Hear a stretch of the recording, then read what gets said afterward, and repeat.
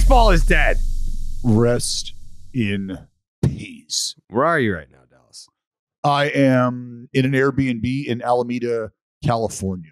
Where is that relative to where you're calling a baseball game? You've asked that question literally last week when Dallas told you he was in Alameda. Yep.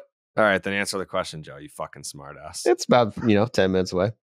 Little island. 10 minutes away. Little Dallas? island next to Oakland. It's about, give or take, 10 minutes or so away. It's a little island right next to Oakland. Oh, okay, got it. Yep. Why aren't you staying in Stockton? Isn't that like your thing? 209, brother. So when I come home to Oakland, I stay in Stockton, brother. I got 209 tattooed on my abs. You see it? Anytime Stockton comes up, it's any excuse to lift my shirt up so you can see these abs, brother. You kidding me? 209, kid. Hey, Tony the trucker, are you fucking done? That's what you sound like. And I'm glad you brought that up because Zach Geloff did, ask to see my abdominal yesterday. I don't think he did. Oh, he did. He did. He did. And he was like, I pulled my shirt up and he goes, really? And I was like, yeah, that's right. He's like, what the fuck? If Dallas gets fat, that's going to look so fucking stupid, dude. Like, your whole life, you can never get fat because everyone's going to see the 209. It's just like, Joe, you're right. That would be a very, very bad look. That would hurt the brand. That would be really bad for the brand. They'd actually be very spot on with the brand. Isn't Stockton? They're very high ranking in a lot of stuff you don't want to be high ranking in. It's like crime, illiteracy. It's got to be like obesity. Look at this kid does one fucking report. He does one report on a city Stockton rank 6 years obesity? ago. Oh, and that's the one stat you remember is that they were third in obesity. Can someone look that up? Stockton is definitely very high ranking in obesity. Yeah, and I don't see it. Frankly, I don't see it. I mean, maybe it's in my neighborhood where there's just not a lot of overly large people. I don't know. Let's see. Stockton. It's not even on the radar. See? It's searching. Literally searching. I looked this shit up when I did the Braden video, and it was not hard to find. 10th most dangerous city in the country. 10th most dangerous city in the country. Second most dangerous city in the state of California. Trailing only Oakland. The what third, is as far as the most dangerous city? See, like we're not the most dangerous third least anymore. Literate. We're barely a top 10. Oh, here it is. In a 2010 poll, it was revealed that Stockton was tied with Montgomery, Alabama, for the most obese metro area in the country. Buddy, that's with 2010. An obesity rate of 34.6%. That's almost 15 years ago. Yes, you guys have just been getting fatter. Get out of here. No. Yeah. That means things have turned around. You just haven't checked back in. That's all. In 2012, Forbes ranked Stockton as the 8th most miserable city in the country, likely due to the crime rates, the obesity, and the unemployment rates, and the people can't read. Again, a very good improvement because they were number 1 2 years in a row. All right. Yeah. Stockton's up and coming. They've been saying that. They've been calling it the Austin of California. It's an all-American city. You can look it up. All-American city. Yeah, literally it's the first. as an all-American. It's the first city in California that's being rebuilt by millennials. They're saying. Ooh. Yeah, it's got a millennial touch to it. Silicon Valley's moving to Stockton. That's. Mm-hmm. There are. Hey, I'm telling you. I'm getting people calling wanting to buy the house fucking daily. Yeah. Daily. Yeah, so that they can condemn it. This episode is sponsored by Knockaround Sunglasses, quality, polarized, affordable shades, including new MLB and U.S. women's soccer team pairs. Check them out at knockaround.com. Wow, welcome back, everybody. It is another episode of Baseball is Dead. Today is Wednesday, September 20th. Baseball season, or at least the regular season, is almost over. Some of you may be saying, thank God. Thank God for showing us mercy that the baseball season is almost over. For me, I'm in that boat. I think it's a thank God it's over. It's been another rough year in a series of rough years. I don't really I'm not miserable. People keep saying oh, you must be miserable. No. I'm very apathetic. I'm very apathetic. I think this season has been one of those years that has snuffed out my passion a little bit, but I'm not miserable. I can't say I'm excited for the future. I'm a little excited, I guess, to see what the Red Sox do this offseason. But like someone like Joe, you're a Braves fan. You're on this run of 6 straight division titles. You're just kind of we made the comparison before. You're the Patriots fans of Major League Baseball. You're just sitting around waiting for the playoffs. You've been sitting around waiting for the playoffs since like the second week of May. Well, that's the thing, Jared, is as fans of teams who are contending right now, and especially the Braves, Braves fans feel like they've signed like a 12-year deal as a fan. Yeah. You know, like, fans don't really sign deals like that, but they could, and I think they should. And I feel like the Braves were like, you know what? We're rolling with AA. We are as well going to sign ourselves up for 10 more years of this because we're committed. Looks good. Feels good. We're in a good spot here. So for fans like that, very exciting as well. For fans of teams like the Red Sox and the fans of teams you're a fucking like A's guy. Like you are the last person that can speak on this subject. What are you jumping in on? There's no hope for you. There's no there's at least some hope for the Red Sox this What are you winter. Talking about? But what's your mental state at right now? Because obviously we're getting a little bit of a glimpse of it that the only pleasure that you're going to get is by putting down fans of teams that are also not having a good year.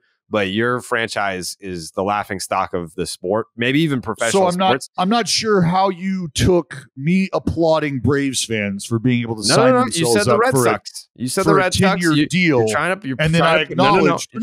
I started to put down Red Sox fans. Jake, are you going to take this? Just me. Yeah, this is kind of bullshit. Yeah, that's what I'm saying. Mute his mic, Jake. Yeah, have some fucking respect, Dallas. Where are you at right now? I mean, it's been probably the most. Would you say that calling the 2023 Oakland A's season was more difficult than any season that you pitched in the big leagues while hurt and not having velocity to begin with? Like, what was more difficult? Going out there trying to pitch with your shit or sitting through 162 fucking games of the 2023 Oakland A's? Which was more difficult? Well, allow me the freedom, if you will, to phrase it slightly differently. What was more mentally taxing? It has been one of the greatest challenges of my life. Yeah, I'm gonna be straight up. 2023 has fucking sucked. Yeah, It hasn't been great. Okay? Have you had any fun besides the reverse boycott? I've had a lot of fun at times. I have because tell us a story about a time that you had fun. This is well. I mean, I got a great story that I can't name names with. Okay. Guys like to get together and hang out after the game, and maybe you get an off day and you start to explore a little. Maybe you get some guys to experiment and try some things that maybe they haven't before. Okay. And and maybe how guys really interact and embrace those opportunities can bring about some very, very funny behavior, can bring about some very funny stories. So, I mean, we've had fun. I have had my fun. There's no doubt that I've had my fun this season. Look, I got a guy who spent 30 years in the minor leagues as a broadcaster, finally coming up and getting to the big leagues and enjoying that. So how did he get there? I've had a lot of hard work, grinding, dedication, hard work. Yeah. 30 years you've been fucking punching the clock, dude. Yeah, that's a grind. That's a grind. Yeah, we've had our fun. We have had our fun. We had a nice little 6-7 game winning streak this season. Yeah, and it could not have come at a more opportune time. Like that was some baseball god type action when that happened. It was beautiful. I mean, we took 2 out of 3 from the fucking Brewers, swept the Buccos. It was tough. That was a tough one. I mean, you took it to the Rays when the Rays were in God mode. Yeah. Well, and then we came back. The Houston Astros here recently had just absolutely undressed the Texas Rangers. I mean, undressed the Texas Rangers. Yeah. And people thought, oh, fuck, we're sending the Oakland A's to Texas right now on a road trip. Like, are we sure we want to do that? Like, they're going to have to come back and finish the schedule. I mean, that's the way that things were going for the Rangers and the Astros. And sure, Rangers took 2 out of 3, punched us right in the mouth. But then the Astros, they're the ones who caught that fucking counter punch. 2 out of 3 from the Astros there. We've had bright spots. But if I'm being serious for just a minute, and I don't want to spend a ton of time on this because the A's are not good and they don't deserve a ton of attention right now. But for every team and every fan that has watched their team suck at some point in time this season, that has watched their team not live up to expectations, this is the time of the season, and this last month is what it's for, to take stock of where you're headed. And for some organizations, you look at September and you go, I don't want to do that, Dallas, because it sucks now. The future looks like it sucks. I don't want to take stock of where we're at. I want to watch football. Fuck this. I get it. But for A's fans, you've had a few different guys come up and show you, hey, man, the future can be exciting. And I think A's fans are used to having that sort of feeling at the end of seasons at times. We watched it, and I use the example all the time. Baseball fans know it. Chappie and Ole and Pinder and Canna and Simeon, those guys, you just watch them get better together. And it's early here, but watching Geloff perform the way he has and make the adjustments he has, Ryan Noda, the fucking, this guy's a Rule 5 draft pick who's going to lead rookies in on-base percentage this year. There's just been a lot of things that you can look at and go, you know what? That's going to be interesting to watch next year. I can't wait to see how this kind of unfolds. I'm not telling you that it's going to be a fucking championship run, but damn it, if you can't win 50 games, you got to be excited about the next mix of talent, maybe getting you to 70 or 80. So I think that's where a lot of franchises and a lot of fans are at this time of the season. Yeah. Yeah, it is there are some good races, and you brought up the Astros. Did you know that the Astros have a losing record at home? Ooh. Yeah, that's fucking astonishing. Is that why they changed the batter's eye? Did you see that? They just changed the batter's eye. Didn't they add green to it or some shit? I saw that before and after. And I was like, that is the same picture. That is the same. What changed? Well, I thought the complaint was the shade of it, and the complaint was that there's also like in the actual line of sight, just talking to guys, there's just a lot of noise just on the outside of where you're really tracking the ball. Like difference in textures and colors and lines and stuff. That's why at Fenway it looks the way it does. They're not afraid to cover the seats. They'll, Yeah, they do that for day games. I'm sure there's a lot of people listening right now that are probably thinking to themselves, oh, the Astros don't have a fair advantage at home. That's really sad. But we need to move on. We need to move on. We just need to move on. That's a thing of the past. We shouldn't make those jokes about this team. Jayhay, I feel like I've asked you this before, but you would probably identify more as a neutral fan than a Guardians fan in at this point. Yeah, definitely. For Your quite a mic while. is muted. Yeah, for quite a while at this point. Yeah. How would you describe your fan experience this year? Do you feel entertained? Do you feel fulfilled? Or do you feel like, as a neutral fan, I feel like that's almost more of an interesting perspective because you're looking at MLB storylines as what's going to excite you versus your own team's performance. Like, has Ronald Acuna's season fulfilled you enough to where the Padres and Mets being such a disappointment, like all the storylines in spring training that we were excited about, has there been more positive than negative? Does 70-40 get you hard, Jayhay?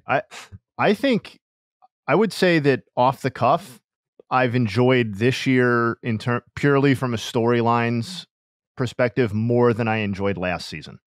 Okay. I felt like even with the Judge Ohtani? Yeah, I feel like the last season we spent basically the entire, and I know I wasn't with you guys. I mean, the broad royal we spent the whole time in the second half of the season focused on basically exclusively Judge and Ohtani and Albert Pujols. And yeah. Those were fun stories. And I'm not those are not the problem. The problem is that so much of the focus ended up being on those two things.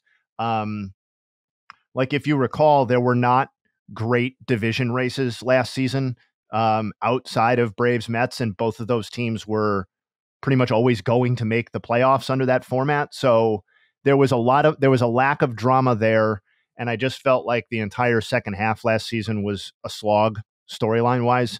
I think this season has been way more fulfilling. I think I like that not to not to like throw it all the way back, but I like that the rule changes that were implemented were successful without being like overbearing, annoying talking points throughout the whole year. Like we talked about them, we saw how they were implemented, we saw the success, and then we moved on.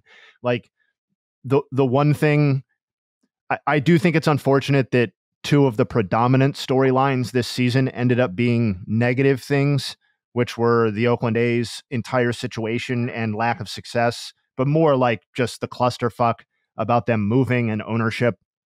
And then the way that Ohtani's season ended and the Angels season situation disintegrated to nothingness, I think was a massive letdown in terms of what were we counting on in the second half of the season to watch, but overwhelmingly positive, I think. AL West, AL East, what the Braves have been doing individually to me outweighs the disappointment of not having a Mets, Phillies, Braves divisional race. I think this is a season where we have to appreciate the Braves' historical greatness in that regard. And I think the NL Central, while still pretty mediocre overall, has provided way more storylines than we ever could have anticipated coming out of that division to start the season, whether it was the Pirates' kind of mirage fun start at the beginning, or the Reds, what basically season-long push for the fringes of the postseason, or the Cubs becoming, relevant and postseason worthy, I think, sooner than a lot of people anticipated. So long answer is better than last year and overall positive. Yeah, I totally forgot that in the second half of last year, the lead story on almost every podcast was Aaron Judge versus Shohei Ohtani. Yeah, even when we would start the show and be like, all right, we're not gonna no Shohei Ohtani talk, no Judge debate, and then it would just break out. Like we wouldn't be able to. Do you remember trying to implement a rule where we just couldn't talk about Ohtani? Just done. Like we had to. People I was sick of it. The listeners were sick of it. I was sick of it. There's nothing that could stop it. There's nothing that could stop it.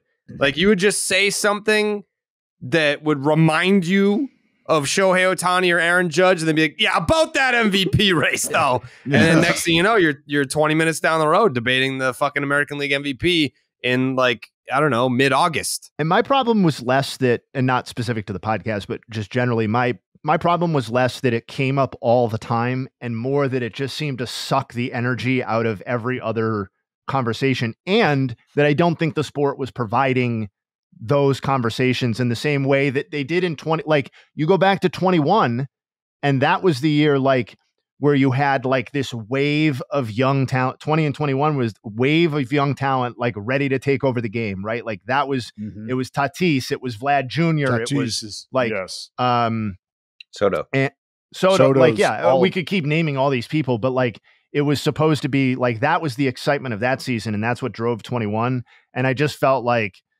for as individually great as those seasons were, and the home run chase, I did enjoy it, even if it was just the AL home run record. But I do think it became too much of the conversation and became fatiguing by the end. Yeah. Yeah. You never want to have a story get so beaten into the ground that by the time you get the end result, it's not yay, Aaron Judge finally got the record, or yay, Shohei Ohtani won the MVP. It's thank fucking God that's over, so everyone can shut the fuck up about it. That's where I was by the time we got there. Well, that's where it was. The nice thing, and that's been the nice thing about this, and I think the most contentious or interesting award race this year is NL MVP. It's the one we've spent the most time talking about. But the nice thing about that debate conversation is that it really saved itself for the final 6 weeks of the season, right? And we didn't I don't. If this it wasn't some. Yeah, and if Betts Acuna went on for another month, would probably get a little tiresome too. But I think those two camps last year were so entrenched into who they felt was the MVP that I felt like it was just two people or two groups talking past each other a lot of the time. Whereas just yelling at each other. Yeah. Whereas Acuna Betts, or if you want to extend it even further, I think it's more about nuance, and there maybe is no outright wrong answer, even if you feel passionately about one side. I don't think you can engender that sort of stuck in the mud attitude about this MVP race or any award race this year that you could about last year. Well, so then I'll say it. Oh, go ahead, Joe. I was just saying the way Acuna's playing. Seems like it might be that. If you're picking Mookie at this point, might as well just like put up the. Well, see, there's nothing to say, and this is where Mookie being able to say that he has a chance. Legitimately, that argument lasted for maybe 48 hours. Like there was a 48-hour window where you were like, well, I don't know, and then it shifted right back to Acuna almost. And that's what I said. And it happened all year with Corbin at first, and then it was Freddie, and then it was Mookie. Mm-hmm. And each time there's a guy comes up to the plate, I'm going to fight Acuna in the death battle. I'm going to beat the final boss. And Acuna said, I'm faster than you. And I have no issue with the 40-70 being the thing that pushes the narrative for Ronald Acuna Jr. because we saw it. You just said it, Jayhay, with Judge and the home runs. Like that was the leg to stand on. I mean, there's a lot of other offensive statistical categories that Aaron Judge was leading in that made it really almost like a non-argument. But I think we have to address it. Shout out to Shohei for making it easier this time on everybody. He's like, look, I'll just put together a 10-win season and I'm going to sit out the last month. All right. And then you guys can argue all you want. You can yell all you want. You can whatever. Just ship the fucking trophy. You know the address. We'll see you in spring training. I saw somebody on Twitter trying to make a case for Corey Seager while misspelling Corey, like a blue check mark at like radio person. And I was just like, will we ever have one season where we just don't do this? Where nobody feels. What about? Yeah, we just don't need to do it this year. No, we don't. It's laughable. It's legitimately laughable. But his batting average with runners in scoring position, doesn't that on Tuesdays? Doesn't that mean something to you? I respect it though to go after the ShoBaes like that. You are inviting a wave of crazy mentions. Of just Japanese characters, and you're getting attacked for making such a stupid thing. When Max was on Monday, he like jokingly took jabs at Shohei, and then some Shohei fan account like quoted it, and they were attacking the podcast. They were attacking Max. It was crazy. I was like, bro, I think one of the ways that it was written, Max could be the hurdle for us in Japan, Jared. That's true. That's true. Someone was like, don't you fact check? Because they were talking about how like Shohei went back to Japan. Like, obviously he didn't do that. He's like, does this podcast fact check anything? It's like, do you fact check the podcast to see that like he was clearly joking? Like, Jesus Christ. I mean, I saw Foul Territory hit a hot one on that. They said Shohei was in Japan, and boom. That's the thing. One Shohei account, the wrong Shohei account retweets you, you're fucked. It's 2 straight days of 1,000, and they're in Japanese. A lot of them. I don't even know how they're reading it, and you're getting flamed for 2 days straight. Yeah, at least. Mm-hmm. At least. Yeah, I don't know. That's he's got quite the. I don't want to say polarizing. What's the word I'm looking for? Rabid. Yeah, he's got a rabid fan base. Where maniacal. I don't think that there's ever been anything like that, maybe since Griffey, at least in baseball, where you kind of have like that LeBron James effect, where it's like, I'm not a Cavs fan, I'm not a Lakers fan, I'm a LeBron fan, and I follow LeBron and I watch and root for whatever team LeBron's on. Like Shohei has that, and it's basically just baseball fans in Japan. But then there's also the Dallas Braden's and Ben Verlanders, the same person of the world that just like they'll love Shohei no matter what team he's on. This dude has done something that you're so fucking proud of yourself. This team or this dude has done something that, I mean, his own teammates have acknowledged, right? They said, like, look, dude, when we come out to get on the bus, there's people, and there are women, there are young girls, there are old men yelling this dude's name, screaming, waving like he's a fucking rock star, like he's Michael Jackson, like he's the fucking Beatles. And it feels like there hasn't been another example that fans are able to latch onto and kind of compare to because of what the Beatles was like when they showed up here stateside. But when you have people waiting outside your hotel and outside your bus, and I forget who it was that we were talking to, that was like, dude, these people are crying. These people are like openly weeping when they see Ohtani. Griffey was not creating that kind of energy. That was not that kind of buzz. Okay. They loved him. You might have had the guy in accounting wearing his fucking hat backwards on Friday after lunch. That might have been a thing, but they didn't. They were not waiting for that dude to hop off the fucking D train or wherever and shower him with adulation. That was not a thing. Ohtani's basically the baseball Taylor Swift. Yeah. Yes. Yeah. It's basically, it goes Swift, Ohtani in terms of worldwide superstars, probably. Yeah. Yeah. And as far as the people that will take up and defend him, very Swifty-esque. Yeah. The Ohtanis. It's the ShoBaes. Like the Swifties. The ShoBaes. The ShoBaes. They will defend him to the end of the earth. And I feel like a lot of that is earned. I think if no disrespect to the foul territory guys, if you saw that video of him getting off the plane in the airport in Japan and thought that was real, like, come the fuck on. It looked like it was shot in 1998. Yeah. It was like there was maybe 6 pixels involved in that video. Yeah. And I'm sorry, but if I don't know when that was. I don't care if that was 3 weeks ago. It still feels like there's going to be 1,000 more people and they're going to be losing their shit if they saw Ohtani after what has transpired. And there's going to be way more angles of it. Like, people are going to know, like, oh man, Shohei came back. I mean, I guess we're on the topic of Shohei. We might as well talk about it. Skip to this story.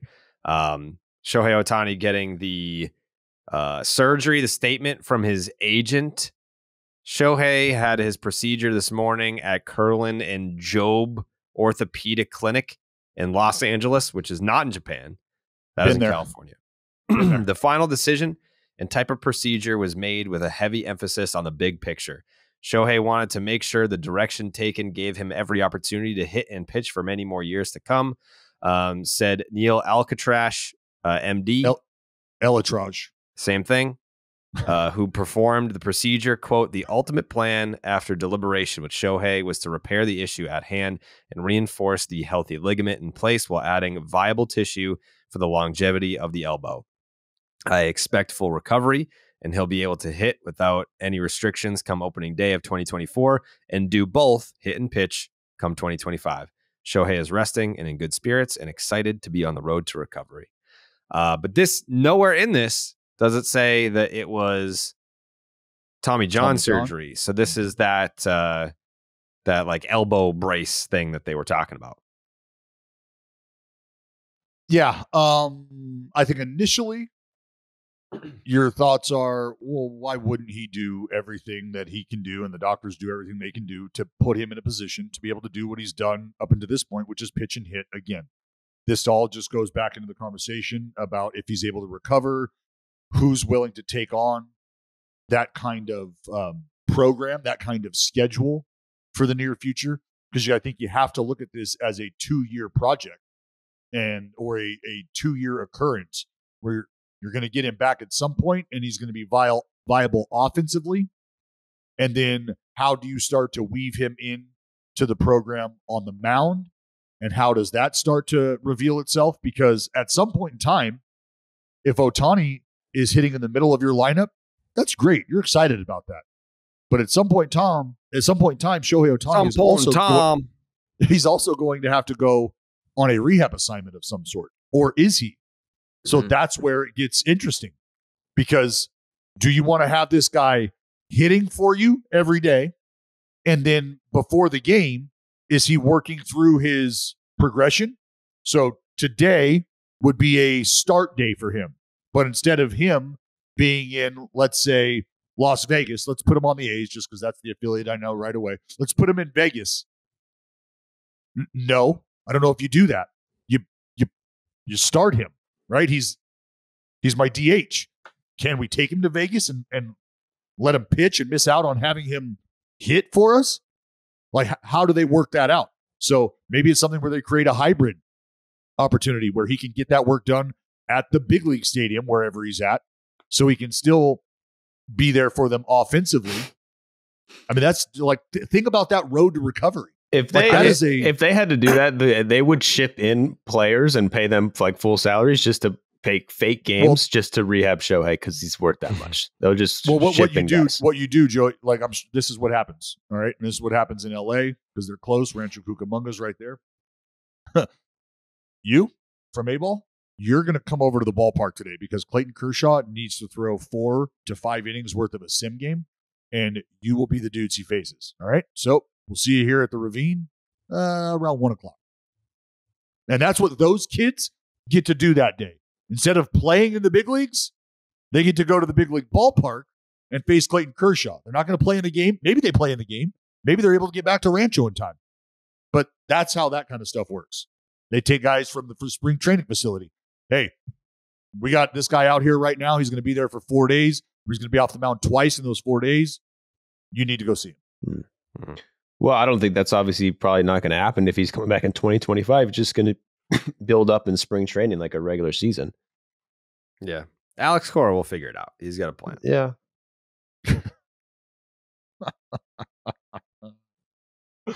I think he'll figure it out. We don't know who the general manager is going to be. I don't want to see you do this to yourself. I don't want to see Maybe you it's Mike Hazen. Because I'm going to have no choice but to enjoy it. Derek Hall said, fuck off. Didn't you see that about Mike Hazen? Yeah, he said that like they haven't talked yet. Said he would probably say no. Yeah, but who gives a fuck? That's negotiations. That's just a little bit of hardball. You know? They're trying to get a Mike Aviles out of the deal. It always happens. Or hey, about Derek Jeter's a free agent. Ooh. You want Jeets running the Sox? Hey, I think Jeets didn't get a fair shake in Miami. I think he's the type of guy. I agree. Imagine Jeets takes over the Red Sox and the first thing he does is like, that big wall is dumb. Take it down. Make it the same size all the way around. Just back it up. Stupid. Ted Williams' seat paints it blue. Yeah, and no more facial hair, boys. Sorry. Yeah, no more facial hair. Yeah. Fires Alex Cora, hires Joe Torre. I mean, is it? Let me ask you guys this though: is anybody else? Has that even come across your radar? Like how the Ohtani recovery is going to be handled? Like, because the conversation has been, are you prepared to handle Ohtani at his healthiest, and what that could bring as far as moving guys around, roster construction, rotation, things like that. Completely healthy. It is a work that has to be paid attention to and heavily assessed and planned for. If he's making every start and taking all of his at-bats, you have to gear up for that. Now you're talking about a dude who can do both and can do one while he's recovering from the other. So how do you match that up during a season where you need him in the lineup today, but today is also a day that he needs to throw a bullpen / potentially give you 3-4 ups and downs because that's where he's at in his recovery? Or do they just say, look, by the time he starts to have to pitch 3-4 plus innings, he's going to go on his rehab and he's going to hit when he pitches for that team and he's going to stay there and he's going to hit for that team tomorrow as well. And it's like, oh, okay. So this is where when it's a double-edged sword, you got to entertain the other edge. And the other edge here is you could have Shohei Ohtani, the DH, and not be able to use him because you also have Shohei Ohtani, the pitcher, and that guy has to rehab. Well, isn't that the reason why they're saying 2025 for pitching? Like, I don't know the surgery, but if it's not Tommy John, I'm thinking there's probably a good chance if he was just a pitcher, he could probably pitch at the end of next year. Well, I think this could be a situation where they're saying, like, Tommy John, depending on where you're at, health-wise, the extent of the injury, blah, blah, blah, blah, blah. I think on average now, we're talking about a 16 to 18-month window. We've seen guys, like for pitchers, we've seen guys come back a lot sooner than that, no doubt. But I think on average, that's where the safety play is. And so if that's the case for Ohtani, hey, we're not even entertaining him getting to a point where he has to pitch and we have to worry about that. But he didn't get Tommy John. I read an article earlier, can't find it, but they were saying the surgery he got is supposed to be, it was the same surgery as someone else got it. It was the same surgery as Trevor Story.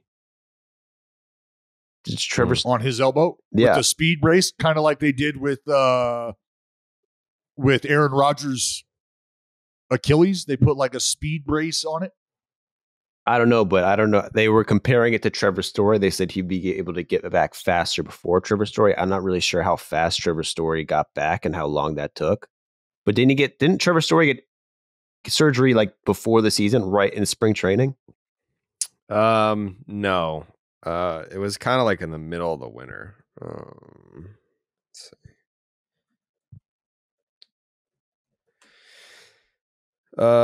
Yeah, it was January 10th. And so he came back in what? July? August? August. Yeah, that was really weird. Like was he going to play maybe in the World Baseball Classic or something? Like he was starting to get ramped up to play for Team USA. Like he definitely needed the surgery last year. Didn't get it at the start of the offseason. I think he started to attempt to get ramped up for the WBC, felt something in his elbow, and then got the surgery in like the second week of January. And then came back in August. So 8 months-ish. Either way, Trevor Story is not a pitcher, so the timeline is probably going to be a lot longer for someone who has to pitch with it. Yeah, I just what I hope does not happen, what I hope we don't see happen is Ohtani find a home, and before he's able to really settle in and become the dude that you would want him to become in this new place, which you hope would be probably for the remainder of his career here, that they start to run into issues where they're unable to get on the same page with his rehab. They're unable to get on the same page with how he's going to be used because maybe there's been a setback in his rehab. And now everything that we were so excited about Ohtani with starts to take a back seat because of the, ugly business side of how this dude's going to be handled and where he's at in his recovery. Like, I don't want the next 3 years to be, just a grind on TV, like MLB Network. Just here's the story. Where's Ohtani in the recovery? Can't believe Team X decided to do this. And like, it just seems like it's an opportunity for it to get awfully messy and awfully muddy. I don't want that. Boston has some of the best hospitals in the world. So that's what you need coming off of surgery and rehabbing. You need to go to the hospital every day, get your long toss in, weighted balls.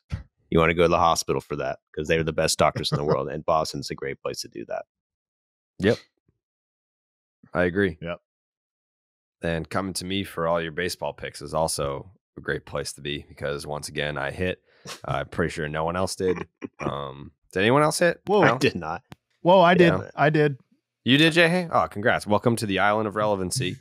Dallas still waiting to get there. Joe still waiting to get there. Yeah. I mean, let's be honest. Adam Wainwright had the game of his fucking season. Okay. The one game. You don't think that maybe there was a little bit of motivation to win his 200th game and that, maybe that wasn't a smart pick? Or? I think you had it right the first time. You were like, let's go with the Cardinals and Adam Wainwright. I'm taking the Brewers. Yeah. You said it. Maybe it's actually, all due respect to Jake, maybe he misinterpreted your pick. Yeah, maybe. You know what? I think that's a good way to look at that, Jayhay, because it was pretty obvious what the pick was going to be. Mm-hmm. And then like your brain just went like, yeah. I'll let it slide. Well, what happened is I got caught up in the way Freddie Peralta's been pitching lately. That's what did it for me. And I was like, Waino thinks that 200 is going to happen right now. Freddie Peralta is going to come in and be the fucking nightmare. Like that's kind of where I was at with that. Yeah, all the numbers told me. Yeah, Adam Wainwright. Oh, a bird. Oh. Yep. It's terrible. Anyways, another win for me. Bunch of L's for everyone else. Peralta did pitch great. I just need, Adam Wainwright just literally had the best start of his fucking season. 7 innings of shutout baseball for Waino. His last start ever, he wins 200 games. Tip of the cap. I'm not angry. I was happy to not have won that bet for the sake of Adam Wainwright. Did he announce that he's done? Like he wanted to go out with that start? I don't know that he's announced that. I don't know why he would have to announce that, but I don't know why he would take the ball again. Okay. Well, you just worded it as if like that was a thing. Because I am speaking outwardly for Adam Wainwright. You're making that decision for Adam Wainwright. You're telling him his career is over. Old yellering Adam Wainwright. Yeah. Yes, I'm telling Waino, buddy, you just dialed up 7 shut, okay? You haven't hit 86 in a year. Like, let's I love you. I love everything you've done for this game. I love you as a leader for this game. I love you as an ambassador for the future of this game, which is why I want you to go out with the feeling of 7 shut in your mouth and not a feeling where you're being dragged off the mound after 2 1/3 because you gave it everything you had to get to 200 last time, and everybody knows that. Wow. And now you're out there on fumes. I don't want that to happen. Ring, ring, Adam. It's the glue factory. That's basically what Dallas is saying right now. Mm-hmm. That's it. I got no problem.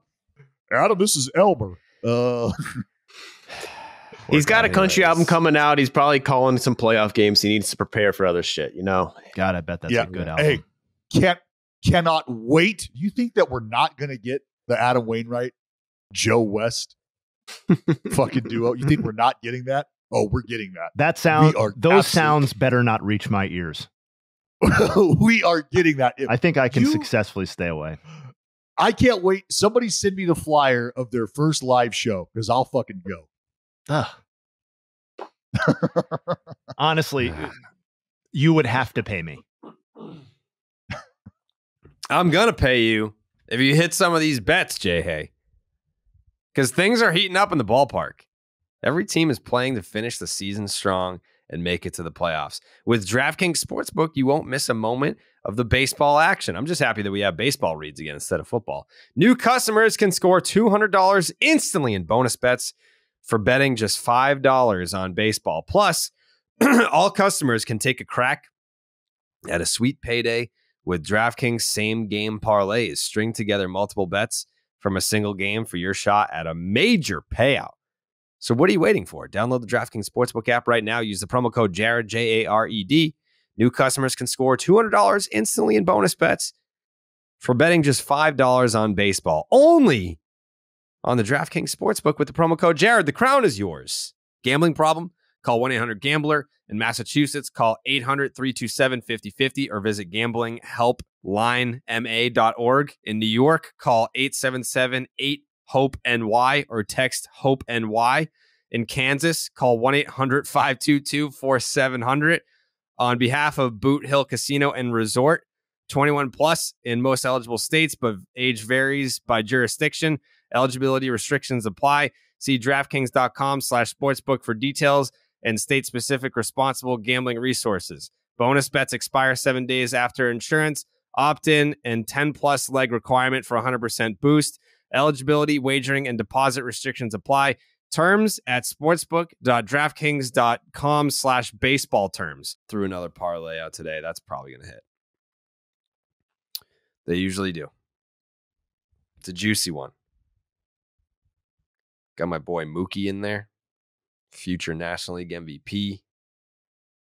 Little Yandy Diaz action going on. And I was actually going to go Cubs money line because Justin Steele is pitching against the Pirates. But then I saw the last time that Mitch Keller pitched against the Cubs, he went 8 shut. So I was like, all right, maybe I'll stay away from that one. You don't want that smoke. No, I really don't. Yeah, but Jared, 8.33 ERA for Mitch Keller over his last 5 road starts. Ooh, was one of those road starts that 8 earned run performance against the Braves? Yes. Oh, a lot of conflicting stats. What are you going to do? I'm saying, I feel like, anytime the Braves are the reason why a pitcher's numbers may be inflated, you got to take that with a grain of salt. You got to take it with a grain of salt. Before we, I'm going to have to take off here soon. And before I take off, I wanted to draw some attention to that National League Cy Young race. Oh, little Blake Snell action over here. Mm-hmm. Okay. I mean, what you saw last night, how many turns these guys got left after last night? 1, maybe 2? Yeah, maybe 2 turns. They've got, let's say 2 because it's about 12 games because that's what Manny Machado kept saying.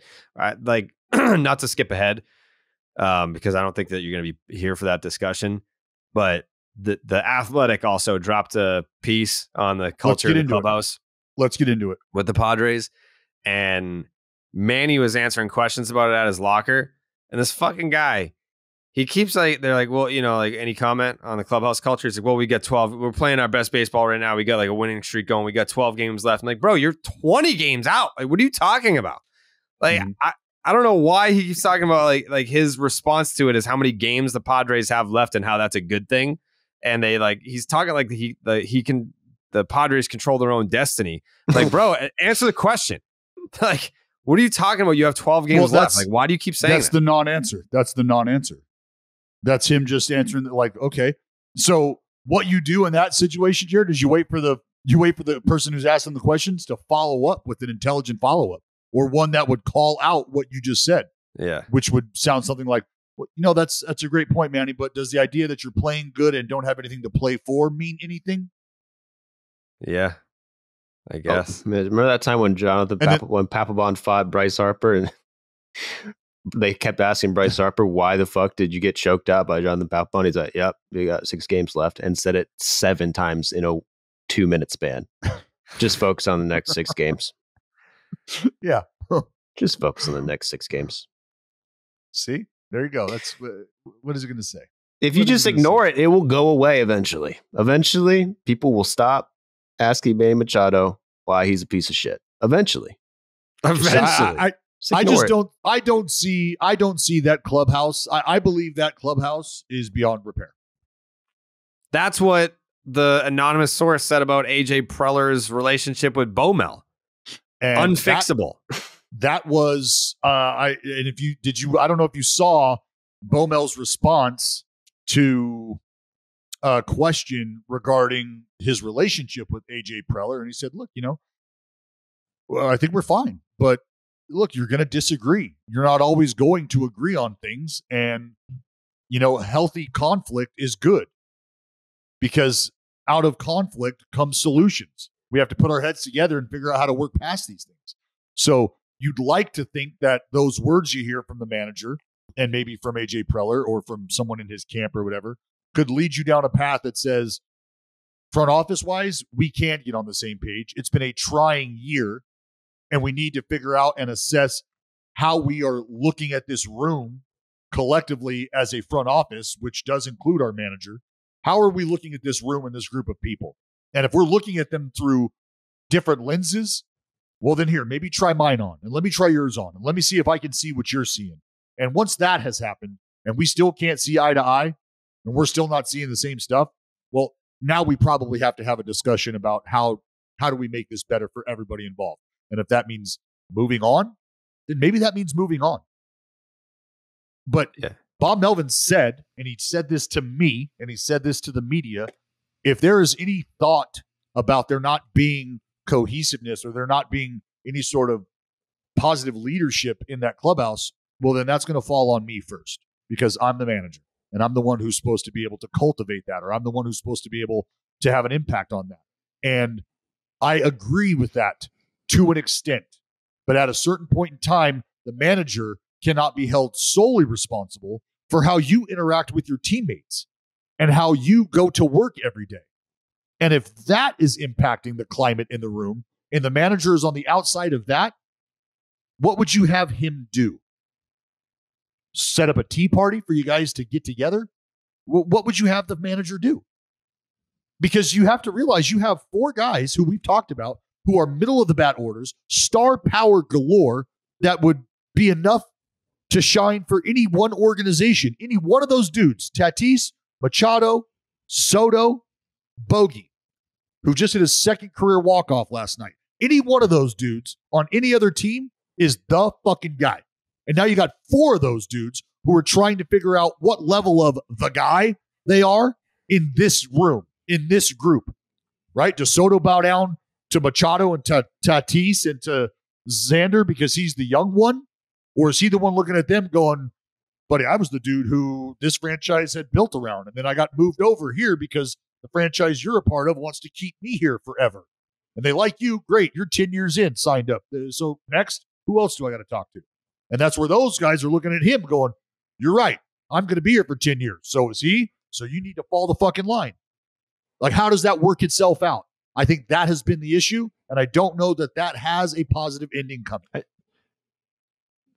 The Athletic article to me to follow up on the San Diego Tribune article, was interesting in that it just extended the blame upward, right? Whereas the Union Tribune article focused on Machado as kind of the problem here.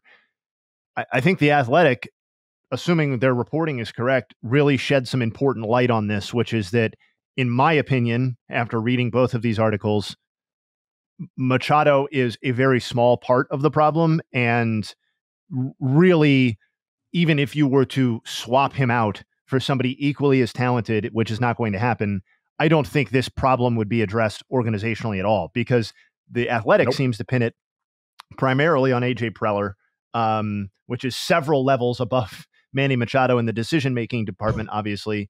And there are some really, listen, I don't know AJ Preller, obviously none of us here do, but there are some red flags for me in terms of some of the quotes that were provided or the ideas that Preller pushes were provided. Like, forget the weird employee stuff and like, what does that weird guy from the rugby stuff do here? That's whatever. The philosophy of do more than anybody else at all times, I've known these people. I think we all have, and they can be brilliant at what they do, but that does not mean that they are good motivators of people, and nor does it mean they're good leaders of organizations. And I think the more time passes with AJ Preller, having been the primary decision maker for the Padres, the more clear it is that this is a man who is extremely talented at assessing talent and developing talent at a minor league level up to and through the major leagues, and much less talented perhaps at leading an entire organization and setting a cultural tone, because this stuff is micromanager was another thing that was brought up. Wants to do hands-on approach, wants to do things differently, gets in the way, obsessed. And some of those things can be good when directed in the right way or in the right role. But president of baseball operations or GM just might not be that role if you're really talking about a culture set. And that's what this article seems to be. No, and there's a difference in approach where if you know what you know and you know that, you hear stay in your lane how many times. So you can be aggressive and you can want to have the baseball conversations even if you don't have the acumen to back it up. And what you need to have quickly thereafter, is the ability to acknowledge that and empower the other people to make those decisions. So it would look something like this. Hey, I really like this guy. I think he matches our group. I think he can fit with what we're trying to do analytically. There might be some platoon addition here. What do you guys think? And that's me talking as AJ Preller. And then his baseball group might look at him and go, look, AJ, we've got this guy and we've been thinking about this dude and this is how it works and this is where the numbers fit in. And AJ would then go, oh, you know what? I get it. You know what? That makes a lot of sense. I can see why you guys see that. Or AJ might go, that's great, but I really like this guy right here. So let's bring this guy in. And then that's where the circuits start to get crossed. That's where things start to go awry. And because that was another conversation, Jayhay, that was like, look, just don't know that this guy knows well enough to leave well enough alone. And, this is probably further down on the blame situation, but specific to the Melvin Preller thing, one of the things in this article that I found interesting was the lack of roster flexibility that Preller had provided Melvin throughout the season in terms of ability to manage. And I can't say that I was thinking a lot about the number of backup reserve players, position players on the Padres roster day to day and week to week. But, if you're talking about like, what do the Dodgers do well, or what are the Rays doing well? It's not necessarily having the most talent, right? We've talked about it. It's platooning. It's having a steady flow of talent to cycle in day to day so that over 162, these guys aren't burned out by the end of the season. And that's a small thing, but it is like in terms of relationships between GM and manager, like if you already have a personality difference and you're hamstringing your manager's ability to manage, which is the exact opposite of his relationship with Billy Beane in the Oakland front office when he was at Melvin's, that is, when he was in Oakland, then you can see how the friction would play out that way. Well, and think about this. Think about how they're set up just on the infield. Okay? And what had to happen? Who's playing shortstop? Conceivably, the only guy that they could trust to play shortstop? Is that how some people look at it? Well, think about who's playing second base. Ha-Sung Kim. Well, he should be playing shortstop. Pretty good shortstop, Jared. Yeah. Pretty good shortstop. Yeah. But why can't he play shortstop? Because you've got a guy there who can only play shortstop. Well, why Bogarts, they said they're going to move to first base. But you know who you got over at first base? A guy by the name of Jake Cronenworth. And why is he over at first base? Because you got a guy by the name of Ha-Sung Kim playing second base. Why is he playing second? Because Xander's playing short. Why is Xander playing short? Because Manny's playing third. Where are you going to put these fucking guys? Yeah. Manny. That's the lack of flexibility. I'm not going to hammer it into the ground because I feel like we've talked about this in previous Padres discussions, but I think the Jake Cronenworth contract is the most puzzling out of all the contracts that this team has given out. And everyone wants to say the Bogarts contract is the worst. No one ever talks about the Cronenworth contract. Like, what did he ever do to deserve that? And how is he doing a single thing to justify it? And let's not forget, they took their all-star, star-studded, perennial gold glover they were hoping for. That guy's playing right field now. All right. And he might be the best right fielder in baseball in terms of defensive runs saved. He's knocking on the door of 30. So that's the kind of lack of roster flexibility, I guess you could point to. And then you talk about depth, guys behind him. Let's remember, Nelson Cruz was playing baseball for this team. He was. I just also think, like, you know, you have Bob Melvin's track record and you have AJ Preller's track record. And if AJ Preller, it says in the article, if he's permitted to hire another manager, it would be his 6th in 10 full seasons. And we know the sort of stability that Bob Melvin presided over in previous relationships. And I know how many manager of the year was he? Three? Green and gold. Yes, three manager of the year. You can't. If you can't win with Bo Mel, then you can't win. They won last year. Can you guys recall an instance where so many people were opening up? I mean, off the record, obviously, but were opening up about a team in 2 different articles so close together that just like basically blasted the whole organization, like all the main players. What is it? The Red? Yep. Yeah. The Red Sox. 2012 Red Sox. Yeah. That was the only one that came to mind. Everyone was fucking talking off the record, but on the record. Chicken and beers, baby. Yeah. Chicken and beers. Yeah, fuck Bobby Valentine. This guy sucks. Fuck this team. Yeah. No, I remember that. That was the only one that came to mind, honestly. Yeah. And that's what this vibe is like right now, is everybody is feeling the weight of this season and feeling the weight of the disappointment and the lack of success. And they're like, you know what? I think at this point, we've got a pretty good idea of why it isn't working and why it hasn't worked. So instead of sticking our heads in the sand and acting like we don't know, give us that anonymous option and I'm going to fucking let it eat. So there's the mutiny against AJ Preller. The team is taking down the GM. That's what I'm hearing.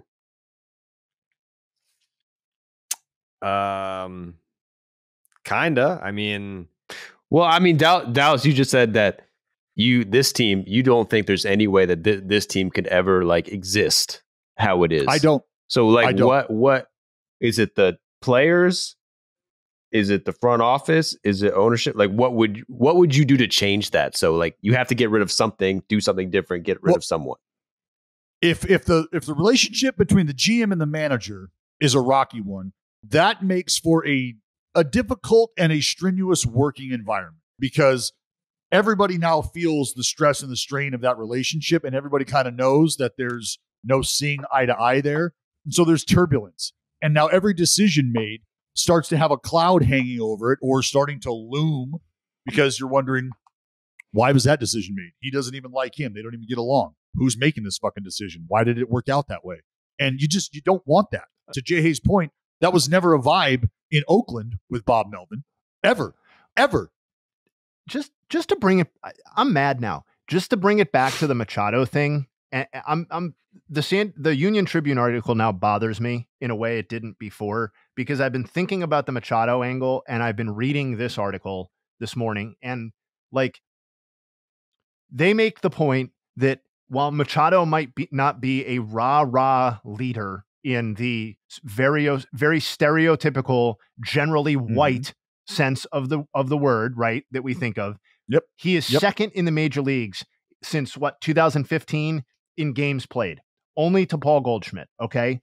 And I think there is there is undoubtedly a value and a leadership style that involves playing every fucking day and playing through what are undoubtedly nagging injuries that he's absorbing as a high-end elite infielder throughout that entire time. Kind of separately, whether or not he is a good leader when it comes down to it, I don't want to fucking hear it as the reason for why this team isn't leading up to expectations from people inside of the Padres, because you had 2 heads up that this is how Manny Machado was. You had to have known, given his reputation, what he was like before you signed him to the initial large deal. And if you didn't know, you had the opportunity for 4 seasons to get to know him before you rewarded him with yet another massive extension on top of that. So if you are dissatisfied with his leadership style or approach, that is fucking on the front office and on the ownership group, period. Why do you think they got Nelson Cruz? Hey, Joey, goddammit, you just took the words out of my mouth. Because what happens when you are a casting director, right? You're in charge of putting together a group of people who can act and behave and create in a way that is so believable, it's going to blow your fucking socks off, right? Silver screen, here we come. And when those people don't match up, the project falls flat. It falls right on its face. I don't want to say that Moneyball fell on its face. It did not. Successful. But I don't think that Philip Seymour Hoffman was the guy for Art Howe. I just don't think that was the case. So, and R.I.P. Philip Seymour Hoffman. Yeah. Yes. Great actor. But a general manager or the front office, to an extent, their job is very similar to a casting director. All right, I've got a group of talented people here. They're all really good at what they do.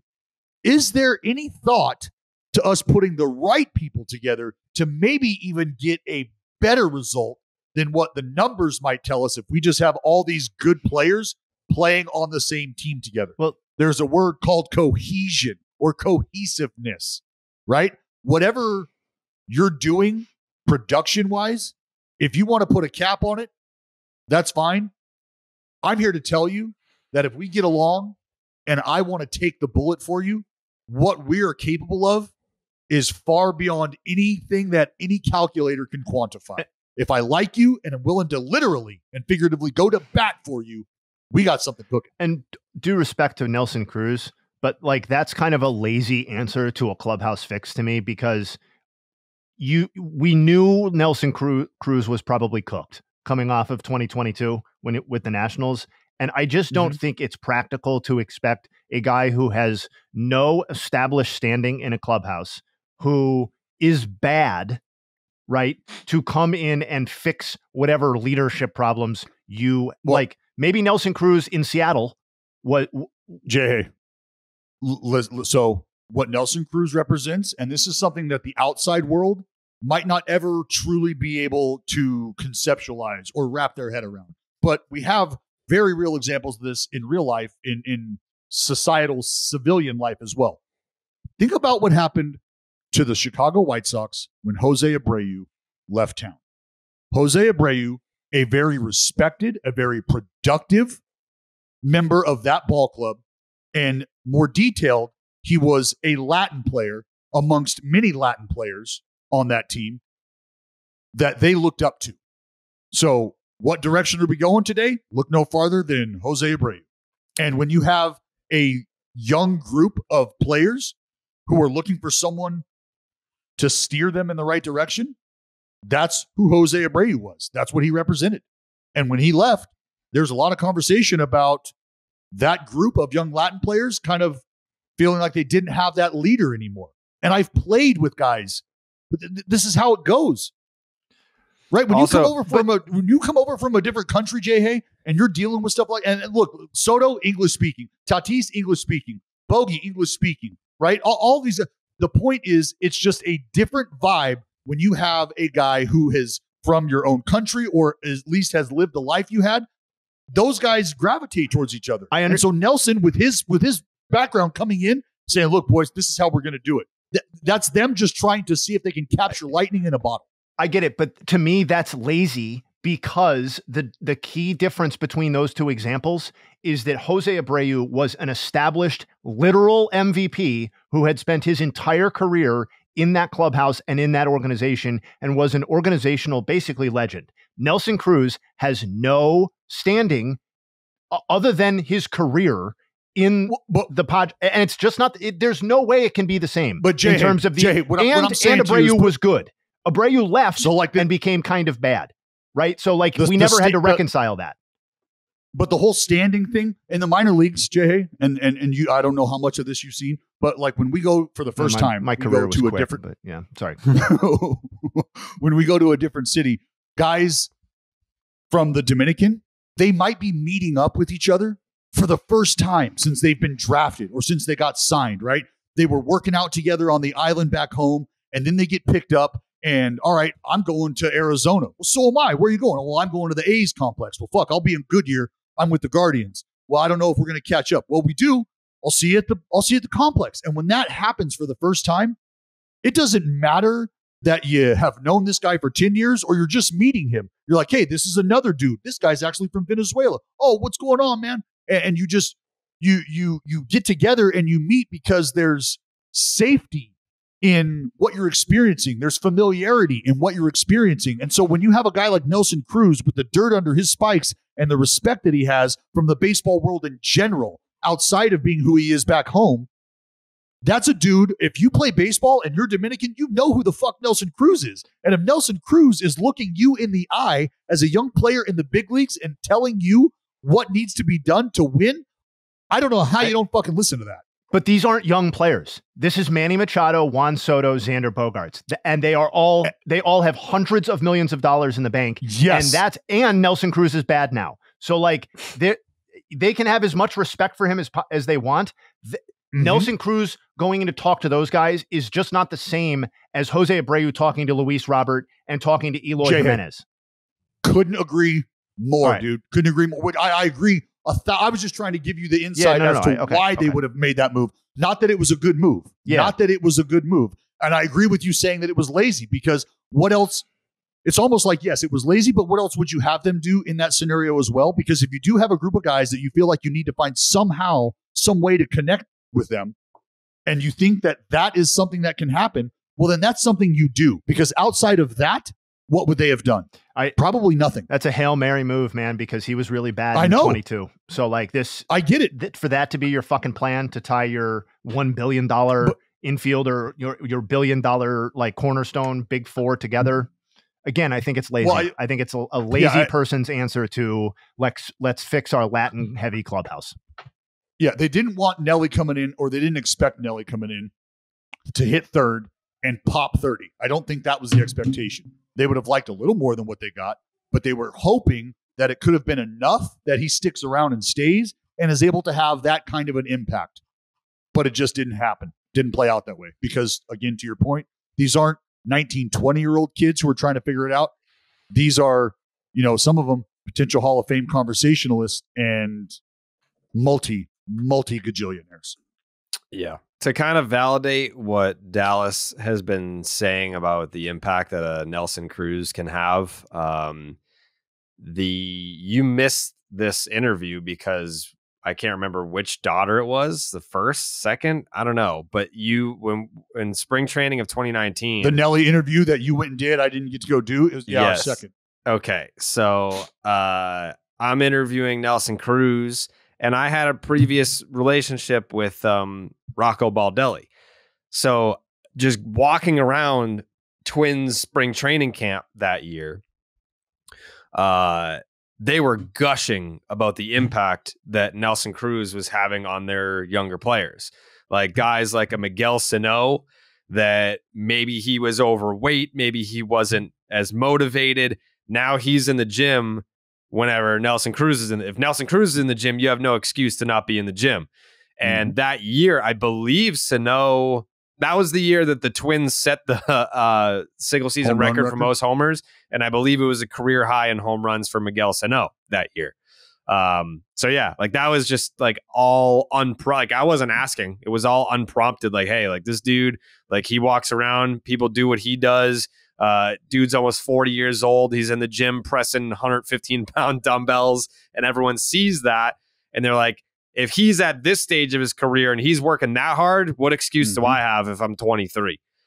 Which isn't the exact same scenario that we're talking about with the Padres, because these aren't young kids. I mean, like Tatis is still a young kid. Manny's 31. Bogey, I think, is like 31, 32. So it's like, you know, these guys have won before. Soto's is still a young kid, but like he's probably walking around feeling like I'm established. Like I may not be, I'm not an old vet, but I'm established in this league. People know my name, and I'm going to make a lot of money. So now think about it like this. We've already had the conversation with David Ortiz earlier this season about how a guy like Big Papi, the greatest designated hitter of all fucking time, potentially, how he is received or not received in the clubhouse. In a clubhouse where people are very familiar with him. In a clubhouse where people know who that dude is. All right? And now you got Nelson Cruz in a similar position, not being well received or not having his information. It's not being processed, however you want to look at it. But I think that can also start to shed light on something other people have talked about, which is today's player and the evolution of today's player, and whether or not they put stock in what an old guy like Papi might have to say, or an old guy like Nelson Cruz might have to say. I'd like to think that they care about what they have to say and the experiences that they've had, because that can help. And if anything, maybe AJ Preller was hoping, hey, I've got a couple of the older guys in that room that could maybe learn how to lead a little differently or on a different level. And I've got a couple of young guys in that group that I think can be led, are still impressionable enough where if I bring a Nelson Cruz in, he might be able to give them the business a bit and set them off on a trajectory that turns them into great leaders. Maybe that's what the thought was as well. So I understand the idea of thinking it was lazy. I can also understand the idea of hoping to have happen what they hoped would have had happen, because it's happened in the past. It just didn't happen here. Yeah. Blake Snell for Cy Young. I got to go. All right. One question before you leave Dallas. Yo. Is it possible for this to be a one off-season fix? Can the Padres become what we expected them to be next year in one off-season? I think they can. As much as I say that the clubhouse is irredeemable or it's tough to get it back, I think it's just a matter of some guys kind of falling in line and realizing what could have been this year if things would have been a little different. And maybe that's the realization that they needed so that they can get their shit together and come back next year being the San Diego Padres that they think they can be. But I don't think it's completely over. But as of right now, with what we're hearing, it seems like it's a long, long ways away. Yeah. Plus, in fairness, we don't know if that team has Juan Soto next year. Exactly. Yeah. Very different. Yeah. All right. That's Dallas Braden, broadcaster of the Oakland A's, of the AL West, one of the best divisions in baseball. They're in it. They are a team. They're there. They're a part of it. Thank you, Dallas. What is that? That is Estuary Ruiz. Okay, Ruiz, sure. Okay. Rookie record. Yeah, I didn't know if you knew this, but Estuary Ruiz set the franchise record for stolen bases as a rookie. He did that in the first half. He leads the league, right? The first half of the season. He lead the league? Leads the American League, is nipping at the heels of Ronald Acuna Jr. Ronnie's got 67 of them things. Esty's got 61 of them things. Acuna's got a tough calf. I don't know if he's going to steal. Oh, shit, he did last night. He did. And he's back, and he's going to probably go for 70. And Esty got hosed last night. Shit. Can't relate. Shit. All right, boys. I'm gone. Bye, Dallas. Even under the bright lights of the playoffs, Blue Moon Belgian white, Belgian style wheat ale is the beer that's made brighter. Blue Moon was born in a ballpark for baseball fans, first brewed at Coors Field in Denver, Colorado. From its bold flavor, refreshing flavor to its beautiful, bright color, Blue Moon is as iconic as America's pastime. We discussed some postseason travel that we might be dabbling in. Very excited for that. We're going to be drinking some Blue Moons, maybe in your town. If you're a fan of a team that's going to the playoffs, we might be there.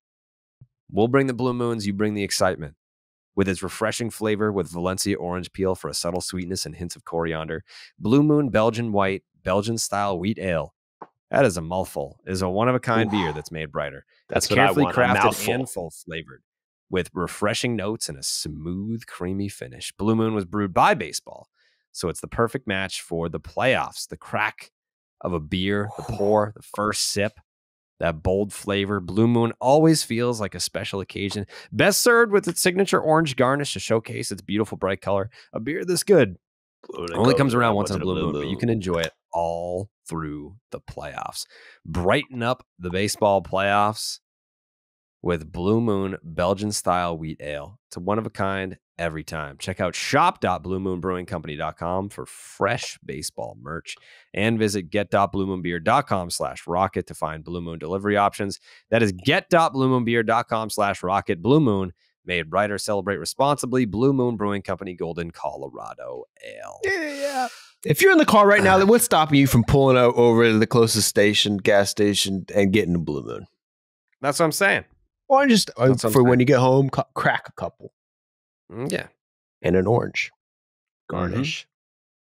Beautiful. Yum. Thank you, Joe. Before we move on from the Padres quickly, do you think that this can be fixed in one off season, Joseph? Well, I don't know. I just know that Dallas just talked to the manager for like 2 hours. He said last podcast, then comes back the next podcast, says this can't be fixed. So I don't know. I mean, it is very much a 2+2 situation. Yeah. So I'm not, you probably know better than me. I don't fucking know. I'm reading these articles like everyone else. It doesn't seem good, you know? No, it really doesn't. And I don't know. I think if you're a Padres fan and you want some positivity, or if I'm going to put myself in a Padres position, like I'm a Padres fan right now, I'm going to sit there and I'm going to say, well, Xander Bogaerts hit that walk-off home run last night. That didn't seem like a team that didn't like each other.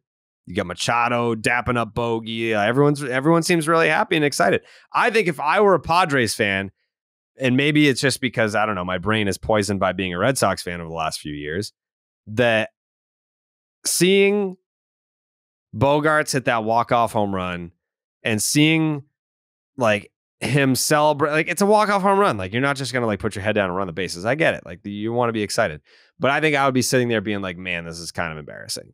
Like this is what this walk-off home run could have meant so much more. This could have been such an electric moment as the Padres are chasing a playoff berth. And instead, we're just playing out the string knowing that it's over. Like, they had to put a cap on season tickets this year. That's how high the demand was. They had to put a cap on it and be like, all right, you fucking animals, there's only so many tickets for the entire season. So maybe there are some Padres fans out there that are sitting there that are thinking like, man, you know, Bogey hitting a walk-off home run, like that's cool and all. But A, it's the Rockies. B, we're not going to the fucking playoffs. Like this is embarrassing. This is frustrating, and I don't enjoy this. I will say that I think that they could be good next year, like with the same team. And Jayhay said it last podcast with all those numbers about like how unlucky they've kind of gotten, and whether it's luck or whatever. But all those close, they got a great win differential for where they're at. They got a lot of fucking good players. I think if they start winning, a lot of the clubhouse problems would probably go away, and how much of it, you know. They could definitely be beastly like next year at the same team. Yeah, I think as long as the expectations aren't like we're going to the World Series anymore, like if the expectations are we're going to compete for postseason spots, I think there's no question that it can turn around as soon as next season. I'm sure they'll fix a few things. The roster won't be exactly the same, but on paper you have a really dynamic front two at the top of your rotation. You still have, 4 to 5, all-star caliber bats in your lineup. Obviously, the depth is what it is, but I think as long as we're going to compete with the D-backs and the Giants and the other wild card teams, and we're going to go toe-to-toe with the Dodgers, I think those expectations are pretty reasonable. Yeah. Yeah, it is I sad. wish It is sad had because more they are optimism about it. they what? I wish I had more optimism about it. You're off the bandwagon, dude? I'm not saying I'm off the bandwagon. I don't know. The well appears to be poisoned, young Joseph. The well seems I don't know how you can take it. Some of the reasons why the Padres are supposed to be great, I don't know that I believe in anymore. Like, Darvish ain't getting any younger. Blake Snell, the Cy Young, he's probably leaving in free agency. There is a chance that you trade Juan Soto this winter.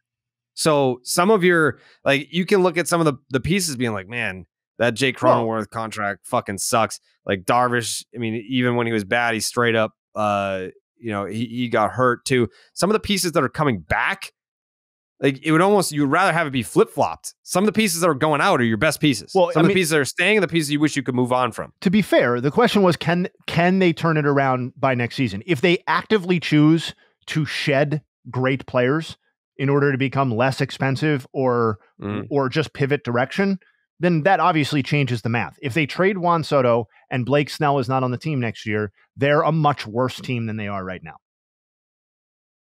Yeah. And the hope would be a lot less. Or lower. And I don't see Blake Snell coming back. I mean, how much? No. How many of these contracts can they give? He's about to get paid a decent amount. He's going to get paid a fuck ton.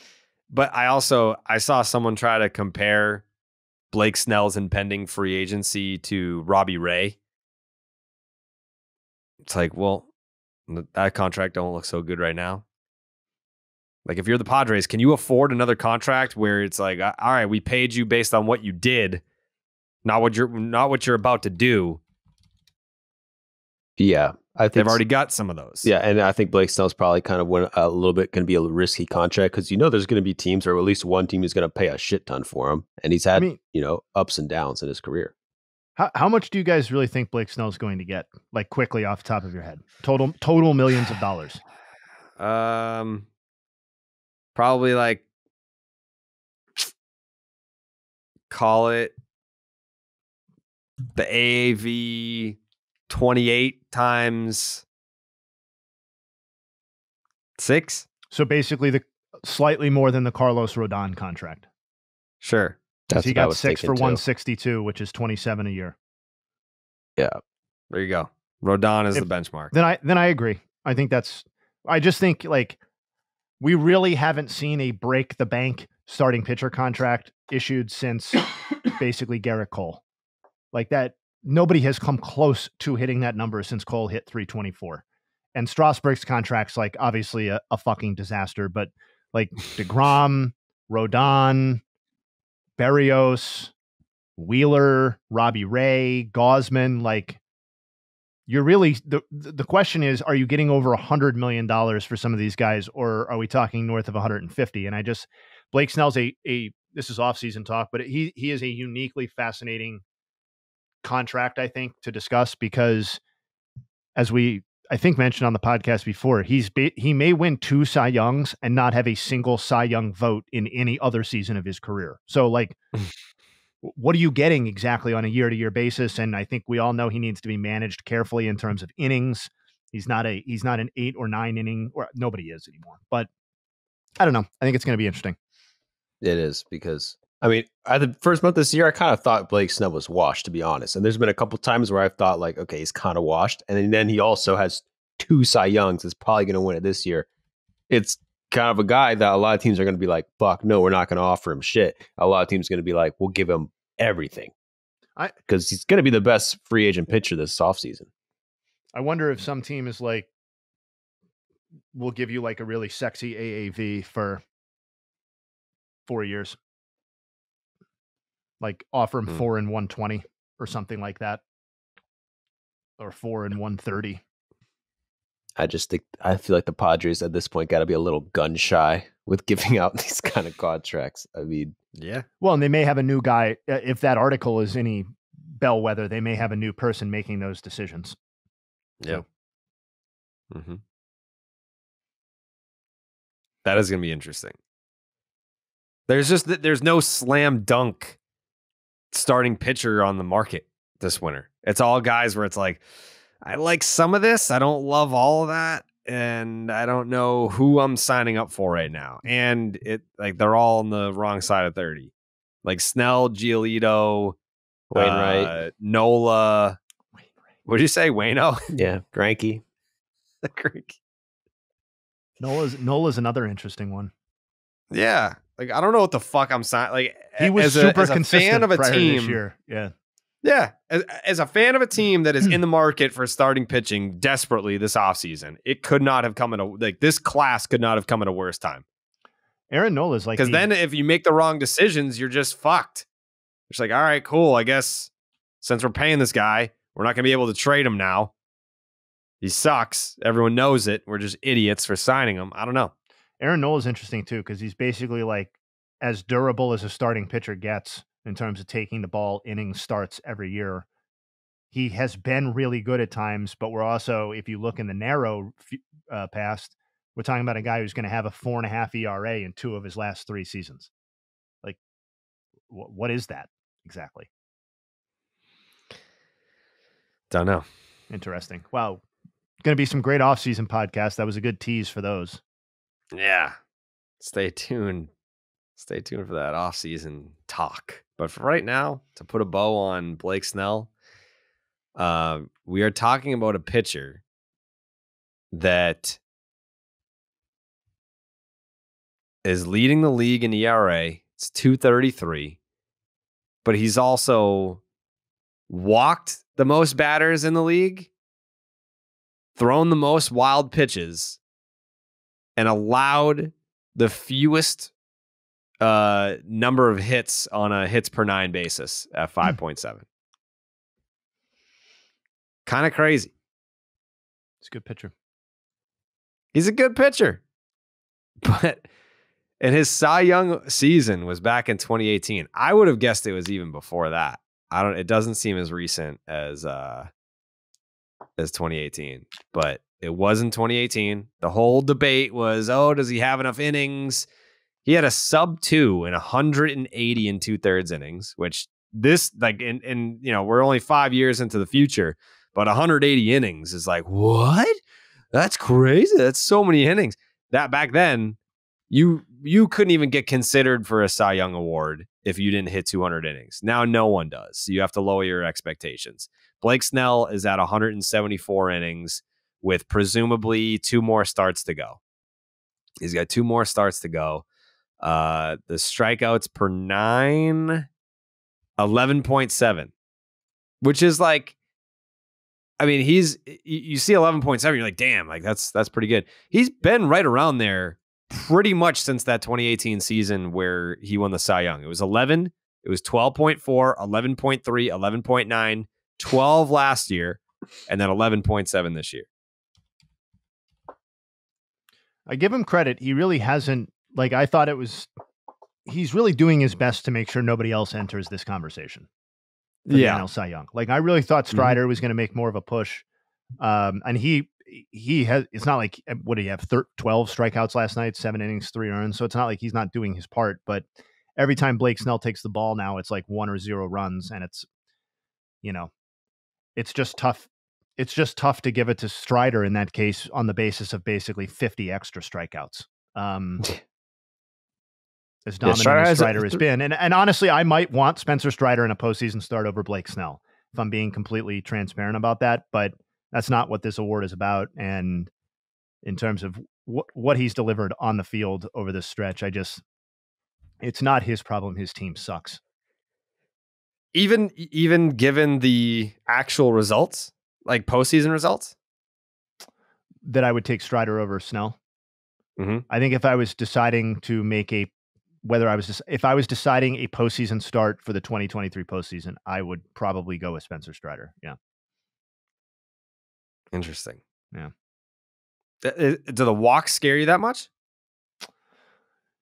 Yeah, I just I don't know. Snell's postseason track record is a little bit of a mixed bag. Obviously, a 3.33 ERA is nothing to scoff at, but I don't know. Yeah. I mean, the walks in the postseason have only become more of an issue. Maybe that is partly because 2023 isn't included yet, and it might be his best season to date. I just think I have very high expectations for Spencer Strider as it relates to the upcoming postseason. It's more about that. He literally just grew out a beard. So how the fuck are you gonna like? Yeah. Also, if you're sitting there thinking, like, okay, he leads the league in walks, but he's allowed the fewest amount of hits on a rate basis, then what's the whip? What's the traffic look like? It's a 1.195, call it 120. Spencer Strider's whip would be 106. I would guess, that's interesting you bring that up. I would guess that a 1.19 or a 1.20 whip and an ERA of 2.33 is damn near unprecedented in Major League Baseball history. I'm going to look that up right now because I can. You guys keep chattering, but I bet it's almost impossible to have a whip because that's not that good of a whip in the modern 119. It's not that great. Where do you think that ranks this season let's look this up too. 15th amongst qualified starters in the National League or whatever, all of Major League Baseball. Whatever. MLB. Let's just do Let's just do MLB. In all of Major League Baseball, a 119 whip amongst qualifying starters, I'm going to say is 12th. I'm going to say 9. Okay, let's see. I'm taking way below that. I'm going to say, without looking, I'm going to say 20 something, 23rd. Let's see. Running. It is 21st. It's right in between Jose Barrios and Chris Bassett. Blue Jays. Zach Eflin leads baseball. Not bad pitchers, though. What's that? Not bad pitchers. No. This isn't like, I don't know, man. I just, 1.195 in the modern game is more like, yeah, that's fine. Like, that's not a problem, but that's not really driving a sub 2 ERA. So let's see. Find players, seasons matching criteria, season. We want a whip. You guys can talk about something else if you want, but well, I'm looking up. So what did I say? It was a 120? Yeah. What whip? So the league average is 121. Yeah. So he's a league average whip. There you go. So a whip that high and an ERA below, we'll just go 2.50. Give us some stuff to work with. Let's see how many times that's happened.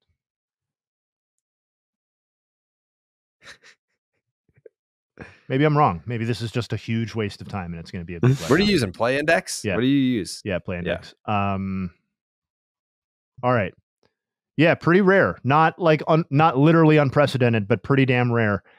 The last instance, and this is going to ring very true, I think, for you, Jared. The last instance of a guy having an ERA this low and a whip this high was Clay Buchholz in 2010.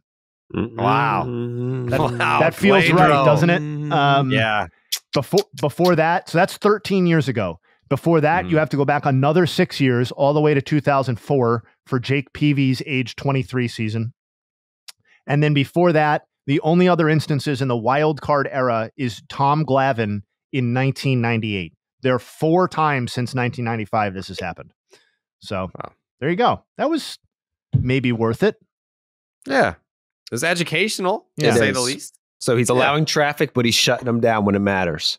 Yeah. Because he's got nasty wipeout shit. And I believe it's a slider that no one can touch, right? His slider is like one of the best. Shit. Yeah, it's one of the best pitches in the league this year. I don't know what batters are hitting against it. It's check that run value. Strider has the opposite problem, where he strikes out everybody, but then somehow either Strider gets like fucking shelled, because Strider, as much as everyone says how good he is, which he is, he has a 3.7 ERA, which I think is way higher than anyone who's like casually paying attention would ever guess. And it would either be something like last night, where he's shutting the Phillies down, having a great game, 1 inning, like walks the guy, gives up a hit, and then Bryce Harper hits a 3-run home run, has one kind of dicey inning, and they max out on a 3-run bomb at the worst time possible. Or he'll get shelled just in like the first 2 innings, and it's kind of scattered his ERA, made it so way worse than it should be. This is Blake Snell. Opponents are hitting 123 against his slider, which is the lowest batting average against on any slider in Major League Baseball. But Spencer Strider's number 2. On what pitch? Slider. I also want to back He's got up the second lowest. Kodai Senga, 426 OPS against his slider. Blake Snell is number 2 at 468. Spencer Strider, 470, third. So Joey brought up 2 things there. Jared just covered the slider. I'm going to cover him shutting him down when the runners get on base, because Blake Snell has a 159 batting average allowed with runners in scoring position this year, which is about 30 points better than the next closest qualified pitcher in baseball, and would be the best single season batting average allowed with runners in scoring position for any qualified pitcher in Padres franchise history. So, yes. He's allowing more base runners than you would think for a guy with his ERA, but he's basically allowing nobody to touch him, essentially, even when those guys get on. That's an interesting mix to me, too, because I wonder how much of that is choice and like true ability to shut down base runner or like scoring runs even when people are on base, and how much of that might be in line to bite him in the ass once the postseason starts. Because Fangraphs also has a stat called left on base percentage, which is not totally different from what we're talking about, but it's basically like what percentage of the runners on base are stranded that you allow on. And Blake Snell has the highest rate by far in Major League Baseball this season among qualified starters. So that doesn't take away from his Cy Young candidacy at all. That's more just like, how is it happening and what can we expect moving forward? Well, it's dependent on his slider. Then he's throwing the slider, and he's walking a bunch of guys. So if you're a guy who's not going to swing at the slider, you're going to get walked, and then Blake is fucked. But if it's so nasty, you're not hitting it. So if you are going to swing at it, it's way out of the zone and you're striking out. So it's like you're walking guys, but the slider's so nasty, no one can touch it. No one's going to hit a fucking 3-run bomb off you when you do walk guys.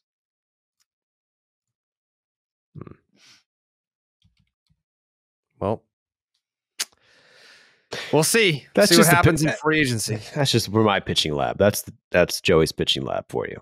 Joey's pitching lab. And I'm looking at Strider. I got a lot of comps for Strider. Reminds me of a young Glass now with those 2 pitches. You know how Glass now early in his career, look how nasty he is, but his ERA was a kind of higher, and it kind of makes you wonder, is this Strider getting unlucky, or is he just getting bitten by only having 2 main options where the pitches are nasty? They have great stats, but people get sit on it. That was a very big narrative for Glass now in 2020, 2021 was this dude needs a third pitch. And look at him now. He's beasting. He's beasting with 3 pitches. I mean, to be fair, Spencer Strider is better than Tyler Glasnow has ever been. I mean, what is the debate there? This season, Spencer Strider is better than any season Tyler Glasnow has contributed in his career. Might be better than any combination of seasons that Tyler Glasnow has ever contributed in his career. What are we talking about? Well, I'd like to hear that. Yeah, Tyler Glasnow's never thrown more than 111 innings in any season. What is stats this year? He's got great stats this year. I know he's missed a lot of time. He has a 3.53 in 109 2/3 innings. So you're going to take 0.2 ERA over double the innings. To be fair, I thought it was a lot better than that. So thank you. And I'm not saying, hey, and listen, I'm saying Strider's better than Glasnow and anybody. But I did think Glasnow was doing a lot better than that this year. Do you have a bad outing last game? What the fuck? His last 2 starts have been a little rough. His ERA has gone from 2.98 to the 3.53 just on his last 2 starts alone. There you go. 10 earned in 10 innings. The pitching lab is staying open, boys. I just didn't see the last 2 starts. It's not an indictment on me. The lab is open. I'm not going to hit the breaking news sound, but it's moderate breaking news. The Orioles have placed Ryan Mountcastle on the injured list. He came out of the game on last Wednesday. It was one of those days with a shoulder injury, and so he's on the injured list with less than 2 weeks to go. All right, so something to keep an eye on for the postseason, as he's a big piece of what they got going on there offensively. Speaking of the postseason, you're going to want tickets, I bet. Absolutely. Buying tickets to your favorite events shouldn't be stressful. Game Time is the fast and easy way to buy tickets to all the sports, music, comedy, and theater near you. With killer deals on last-minute tickets and their best price guarantee, you can stop stressing over all the tickets and start getting hyped for all the fun that you're going to have. Listen, October baseball, TikTok, it's coming up. You're going to want tickets. Forget planning months in advance. Game Time has deals on tickets right up to the day of the event. Get exclusive flash deals on tickets for football, basketball, baseball, concerts, comedy, theater, and more.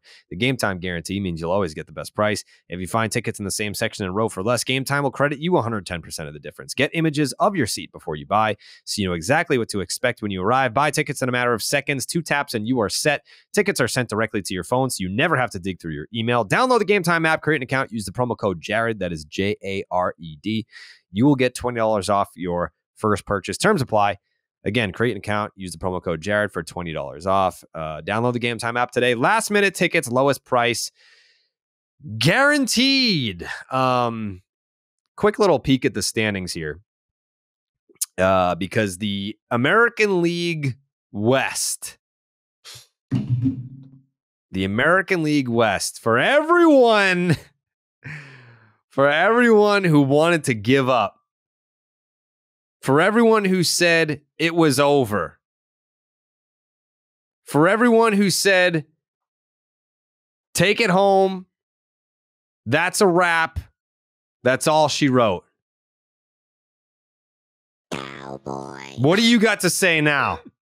Cowboy. What have you got to say now that the Texas Rangers are about to finish off those pieces of shit from up in Boston?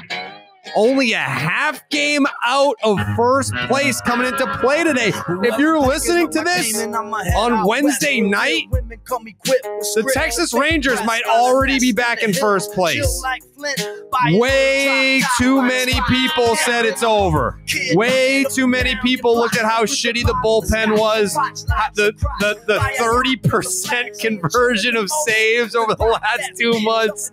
Maybe you looked at that and said, it's a wrap. Josh Young, hurt. He's back. Max Scherzer, not going to pitch another game again. Don't give a shit. We got Nathan Eovaldi out there doing everything he can to bring the Texas Rangers to the promised land, and that is first place in the AL West.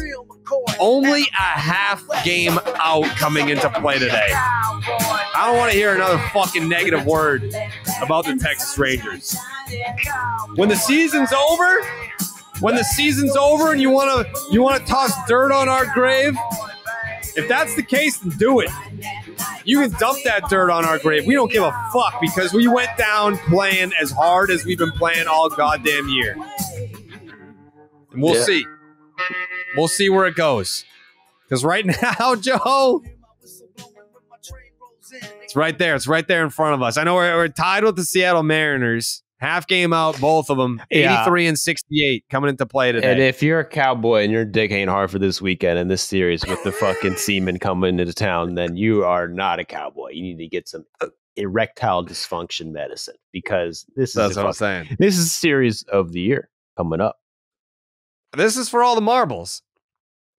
The Texas Rangers finish off the Boston Red Sox today. It's a 2:05 game here on the East Coast.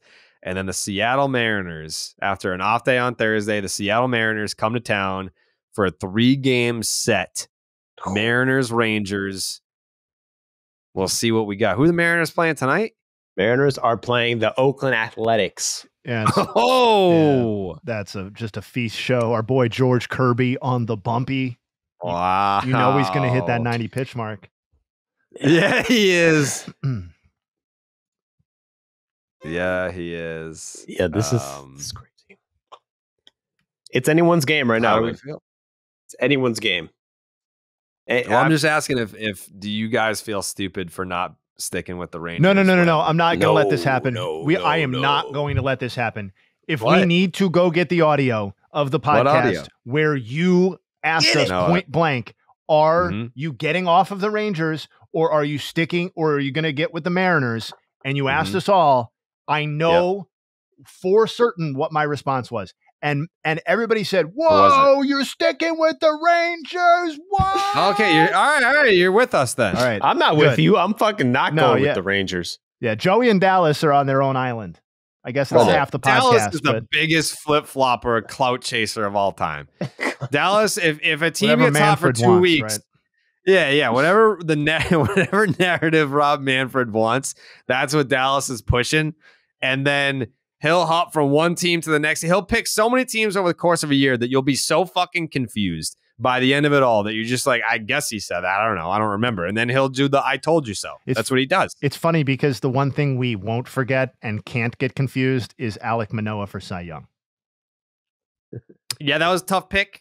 For him, I'm saying. I know there might have been other people on the podcast who picked it, but we don't need to focus on that part. I'm just saying. I believe wait, I don't know if he was Manoah. I think I was Manoah. I don't think he went we Manoah confirmed this. Jake confirmed it last podcast. I thought that Dallas went also Manoah picked too? Manoah. Yeah. You gotta get your brain checked out, buddy. This is the second time. Were you here? Was that a stunt I remember double last everything that podcast? happens on this podcast. I have great long-term memory. I have awful short-term memory. Well, you're also out there doing a lot of content. You know, I got a lot of shit going on. This is my main podcast platform. I got a few others, you know, but their distribution isn't quite as good. Yeah. Right. That's where we're at right now. I'll say this about it. If we're gonna shit on Dallas for picking the fucking Astros, and let's fucking do it. But I picked the Astros, and I'm sticking with the Astros. No. Oh, just to be fair, hold on.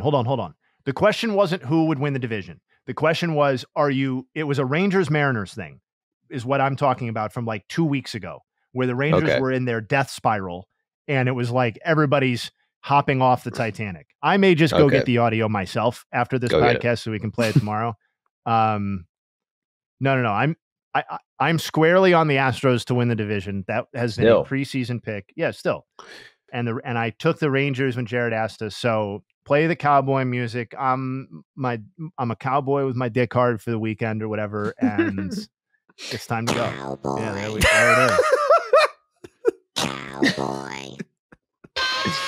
Well, listen, brother, sir, there ain't just one type of cowboy out there. There's plenty of types of cowboys. Down here in Texas, town ain't big enough for the two of us. And I'm talking right now, the Houston Astros are the real cowboys now, and they're gonna win it, even though they choke so hard, bro. Because guess what?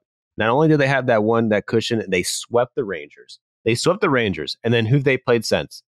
Oakland, lost 2 out of 3. Then they played Kansas City, lost 2 out of 3. Now they're getting beat in by the Orioles, and they're playing Kansas City again. Like, if you went into the stretch, they have 2 series against Kansas City and Oakland.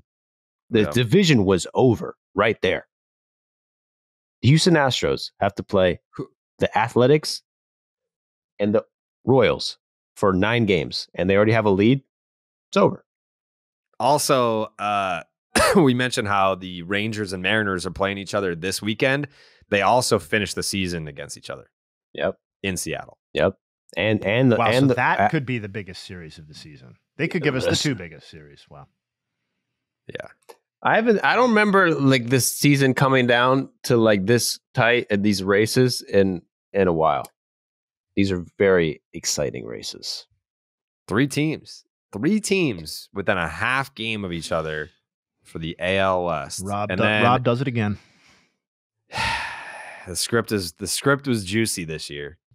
The Miami, even the NL wild card, we've got some good races. The NL wild card, the Phils, Joe, they've got the top wild card spot. Then you have the D-backs, future Red Sox general manager Mike Hazen leading the D-backs to the second wild card, who have a half game lead over the Chicago Cubs, who are clinging to a half game lead over the Miami Marlins, who are clinging to a half game lead over the Cincinnati Reds. Yeah, it is a logjam. All these teams are like must watch games because you saw the Cubs. We locked the Cubs in, and then they just get swept by the Diamondbacks over the weekend. I mean, what a fucking series.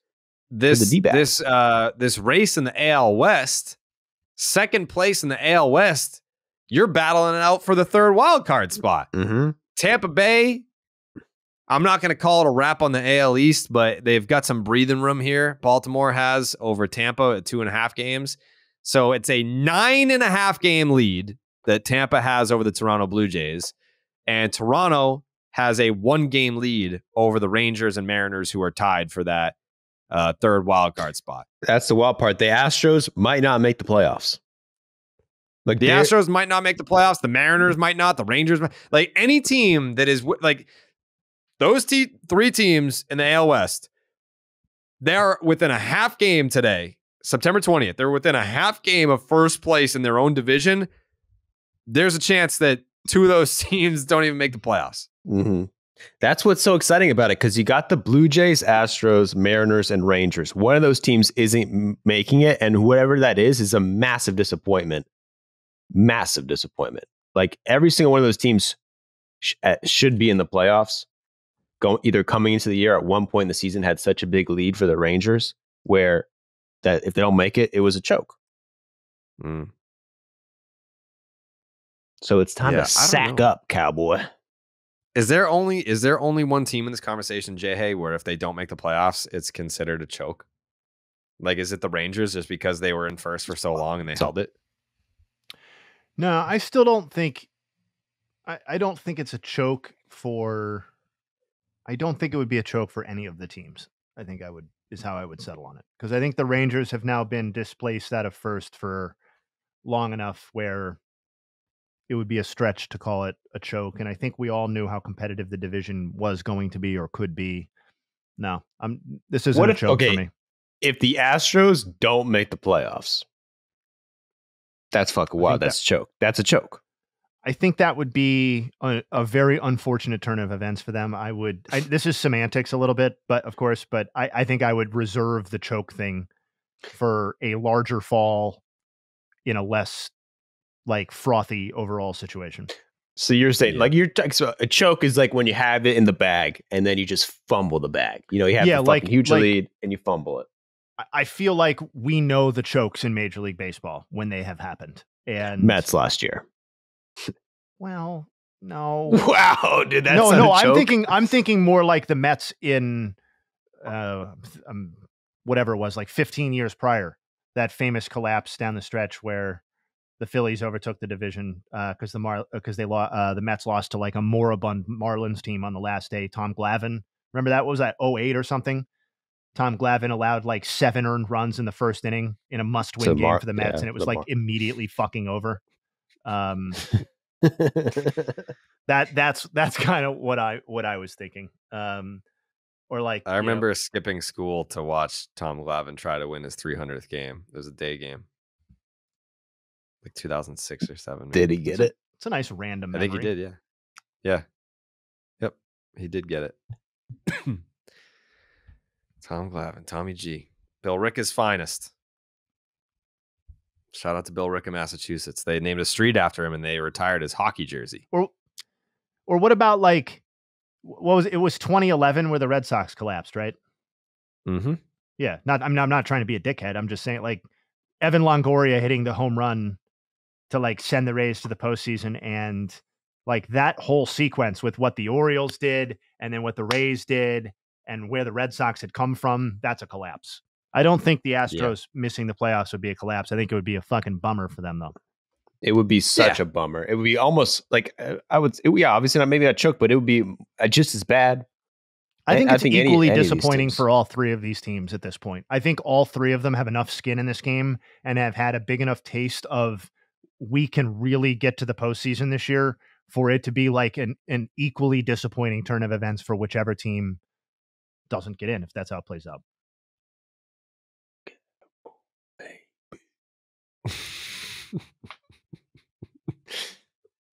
This town ain't big enough for the 2 of us. That is the definition of this race. Town ain't big enough for the 4 of us. Yeah. Okay, make that the title of this podcast or this segment. All right, town ain't big enough for the 4. That could be in a recurring segment every single time we do a pod, because this race is going back and forth, and it's coming down to the wire. This town ain't big enough for the 4 of us. I wouldn't be surprised if Manfred expands the playoffs to get them all in. Yeah, just 30 teams in. March Madness style. Dallas will be like, what a fucking great idea. This, you see this tweet? Baseball is where you follow a team for 6 months to see if they win the chance to compete in a 2 p.m. playoff game broadcast on a workday on a channel you don't receive. It is a funny reminder every year how fucking terrible the postseason broadcasts are in the early rounds, particularly. Yeah, that's bad. Yeah. It's like, oh, we're doing baseball. It's like, put up the baseball broadcast machine. Like, lad, it's like one of those traveling carnivals. It's all rickety bullshit. That's what it feels like half the time. That's when I have like that moment of, man, I once again feel lucky that this is my job, because there are a lot of times where it's like, yeah, it's long hours and it's shitty, the travel and all that stuff. But when there is playoff baseball on and it's 2 p.m. and you're like, I remember when I had a desk job working 9 to 5 and I wouldn't be able, like, I would just miss a fucking playoff game, like something that's like very important to my interest and my passion. That's when I have that moment of like, all right, this is cool. Like, this is my job. Like, I don't have to miss the game because it's my job to watch it. Like, this is great. That's where I have those moments, is when the fucking TBS games are on at 2 p.m. and it's like a very big game. What was it? The Cardinals and the Dodgers, maybe, where the game was over by like the first fucking inning. It was the Braves. And it was like a Cardinals. day game. Was it Braves Cardinals? But it wasn't the day game. It was like a 3 o'clock game, 4 o'clock game, maybe. They gave up 11 runs in the first inning. Yeah. You're just like, oh man, I can't wait to watch some playoff baseball. And you're all excited and you sit down. It's fucking 11-0 after the first inning. Game 5. Yeah. Last game of the series. Yeah, we got them at home, boys. We got this. Yeah. That was tough. that was a tough showing. Let me see. We're in the heat of the summer, and you need a pair of great shades that you don't have to baby. Knockaround Sunglasses is the go-to for quality polarized shades that won't break the bank. Plus, they just released their first set of teams for their official MLB collection, including Red Sox and Yankees. Don't be the person that's squinting into the sun or worried about getting sand on their overpriced sunglasses. Check out knockaround.com for great-looking polarized shades starting at just $28, and use the promo code ROCKET to get free shipping on your order. Couple things before we get out of here. Kikuchi thinks he'll be fine for his next start after he left the game with cramps. The biggest revelation was that he said it may have been caused by only getting 11 hours of sleep last night instead of his usual 13 or 14 hours. How the fuck, not just as a professional athlete, as a human being, how do you sleep for 14 hours? Like, are you depressed? If you sleep, like, there's just a point, like, they do all these kind of like sleep studies, like 8 hours, like it's 8 hours for a reason. There's like REM cycles and all that shit. That is not true. Where like, oh, if you get 6 hours, like you've woken up in the middle of a REM cycle and that's why you feel groggy. Like you want to wake up at the end of a REM cycle. This motherfucker sleeps for 14 you're only awake for 10 hours a day? How? Because like, how do you, if you're a professional athlete, how do you have enough time to get all your meals in, to train, to prepare for your next fucking start? Like, I don't understand. 14 fucking hours of sleep. And like, how does your body, like, you have to like put yourself in a medically induced coma. It's called being all in. It's called being all in. But like, you never been all in. Your body only allows you to stay asleep for a certain amount of time. Like, how are you doing it? If you're all in, bro, giving it your all, he's tired at night because he's fucking practicing a lot. If you're all in. He's all in. I've gotten 14 hours of sleep this week. Well, it's time to reconsider how much you're really trying to make the big leagues again, Jay. Yeah, no, I think we have different, we got different stuff going on, but we need you. Like, you could give me 14 hours of like no responsibility or nothing, like just sleep, guy, and I would never be able to sleep that long. Yeah, that's tough. You would have to medicate me in some way to be able to sleep for 13 or 14 hours, let alone do it day after fucking day. I would genuinely feel depressed. I would be like, that was too much sleep. I need to get out of bed. Like, I feel like a piece of shit. Like, nothing about that is rejuvenating. So 14 hours. I'll tell you what it is. What is it? Well, you know, Kikuchi and Shohei went to the same high school, right? I did not know that. And they fucking both sleep a lot. Shohei's known for sleep. He sleeps 10 hours a night and he gets a 2-hour nap or something like that. So a lot of sleep for Shohei. That's what I'm saying. Performance. They went to a sleep high school. All right, they're from a sleepy town. It's just the culture, man. They're from a sleepy fucking town. It's how you rejuvenate. If I'm a Blue Jays fan, I'm a little pissed. Like, I mean, we're competing for a playoff spot, and you're gonna fucking skip out on 3 hours of sleep for the fucking one of the biggest games of the year, and you got cramps. Like, yeah, sorry, not really professional. Jake, can you book a sleep study specialist? Like, I want to know if there are real benefits to this or if there's a chance it could actually be detrimental. 14 like hours. Sleeping that many hours a day. There's no way. Like, is sleep more important than like nutrients and sunlight and all that shit? Exercise, stimulating your brain. I don't know. Maybe every other hour. Maybe he's so focused on baseball performance that every other hour is dedicated to the stuff you're talking about. Maybe there's just no like free time.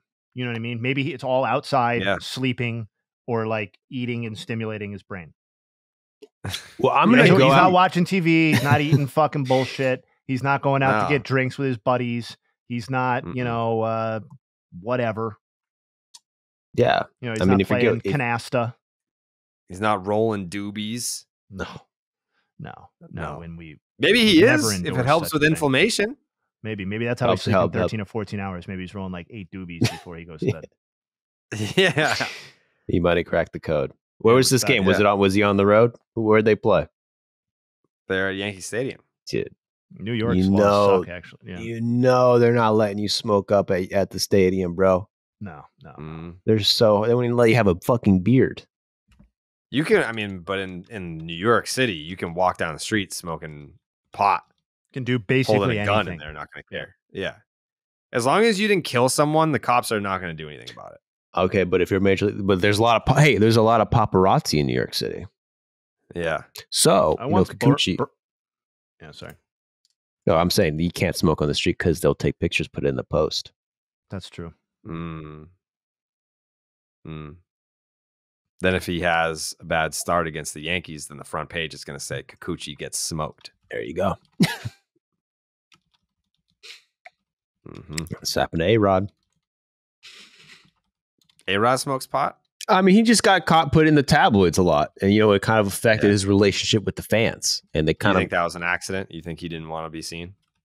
No, I think when he went to The Rock with the shirt off, that was just him trying to get some, that was his smoking weed. Like Kikuchi likes to smoke weed, do edibles, bong rips, fucking tabs and all that stuff, dabs and all that, all the shit. But yeah, A-Rod does steroids and gets natural sunlight next to rocks and snitches on his teammates.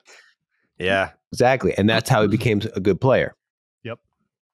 By snitching? I mean, it helped him. Yeah, that was part of his preparation. And then you get the media involved and they put it out. Oh, look. And now everyone hates him for it. It's like, bro, like, I could see why maybe I don't even remember what I was trying to argue or what point I was trying to make. Sorry. This is why you can't be smoking pot. It's the final fumes of the podcast anyway. Yeah. Right. All right, Jayhay, any final thoughts? I do actually. Cubs obviously had an offensive explosion last night after slogging through the previous 10 games. But shout out to Seiya Suzuki, who, I mean, what a run he's been on. If you do it since the beginning of August 1, he's hitting 347 with a 1.099 OPS. That 1.099 OPS is second among qualified batters in baseball, only to Mookie Betts, and he's first in slugging percentage. If you do it since the beginning of September, he's got a 377 batting average and a 1.204 OPS, which would rank third.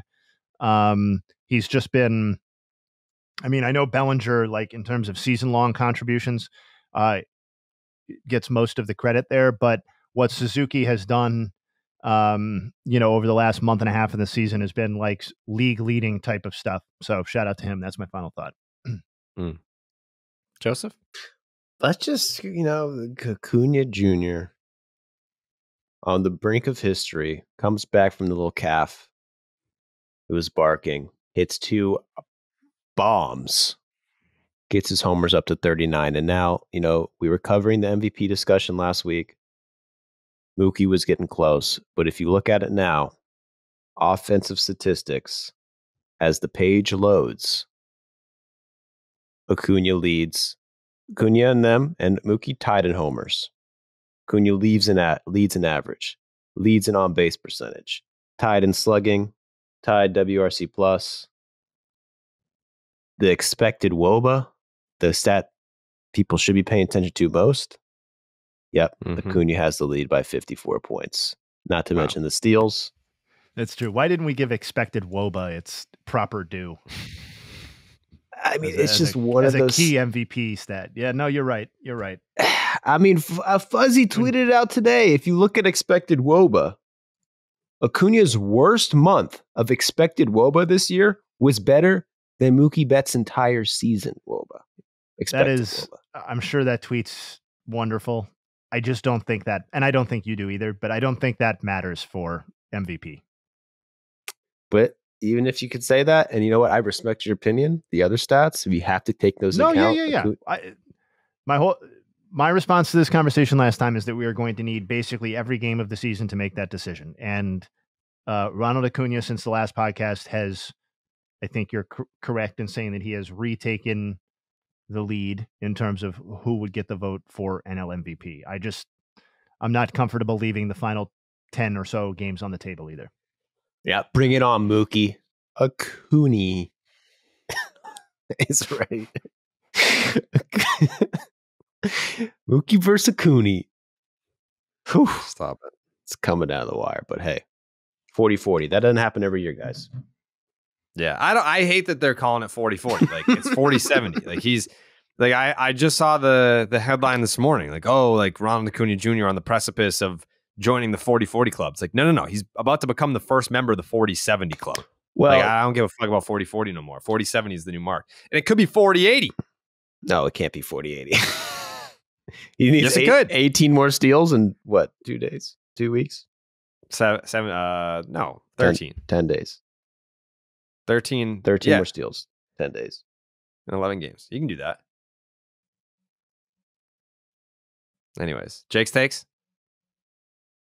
Just hope we didn't piss off any Japanese Shohei fans this episode. Yeah. Fuck them. Yeah.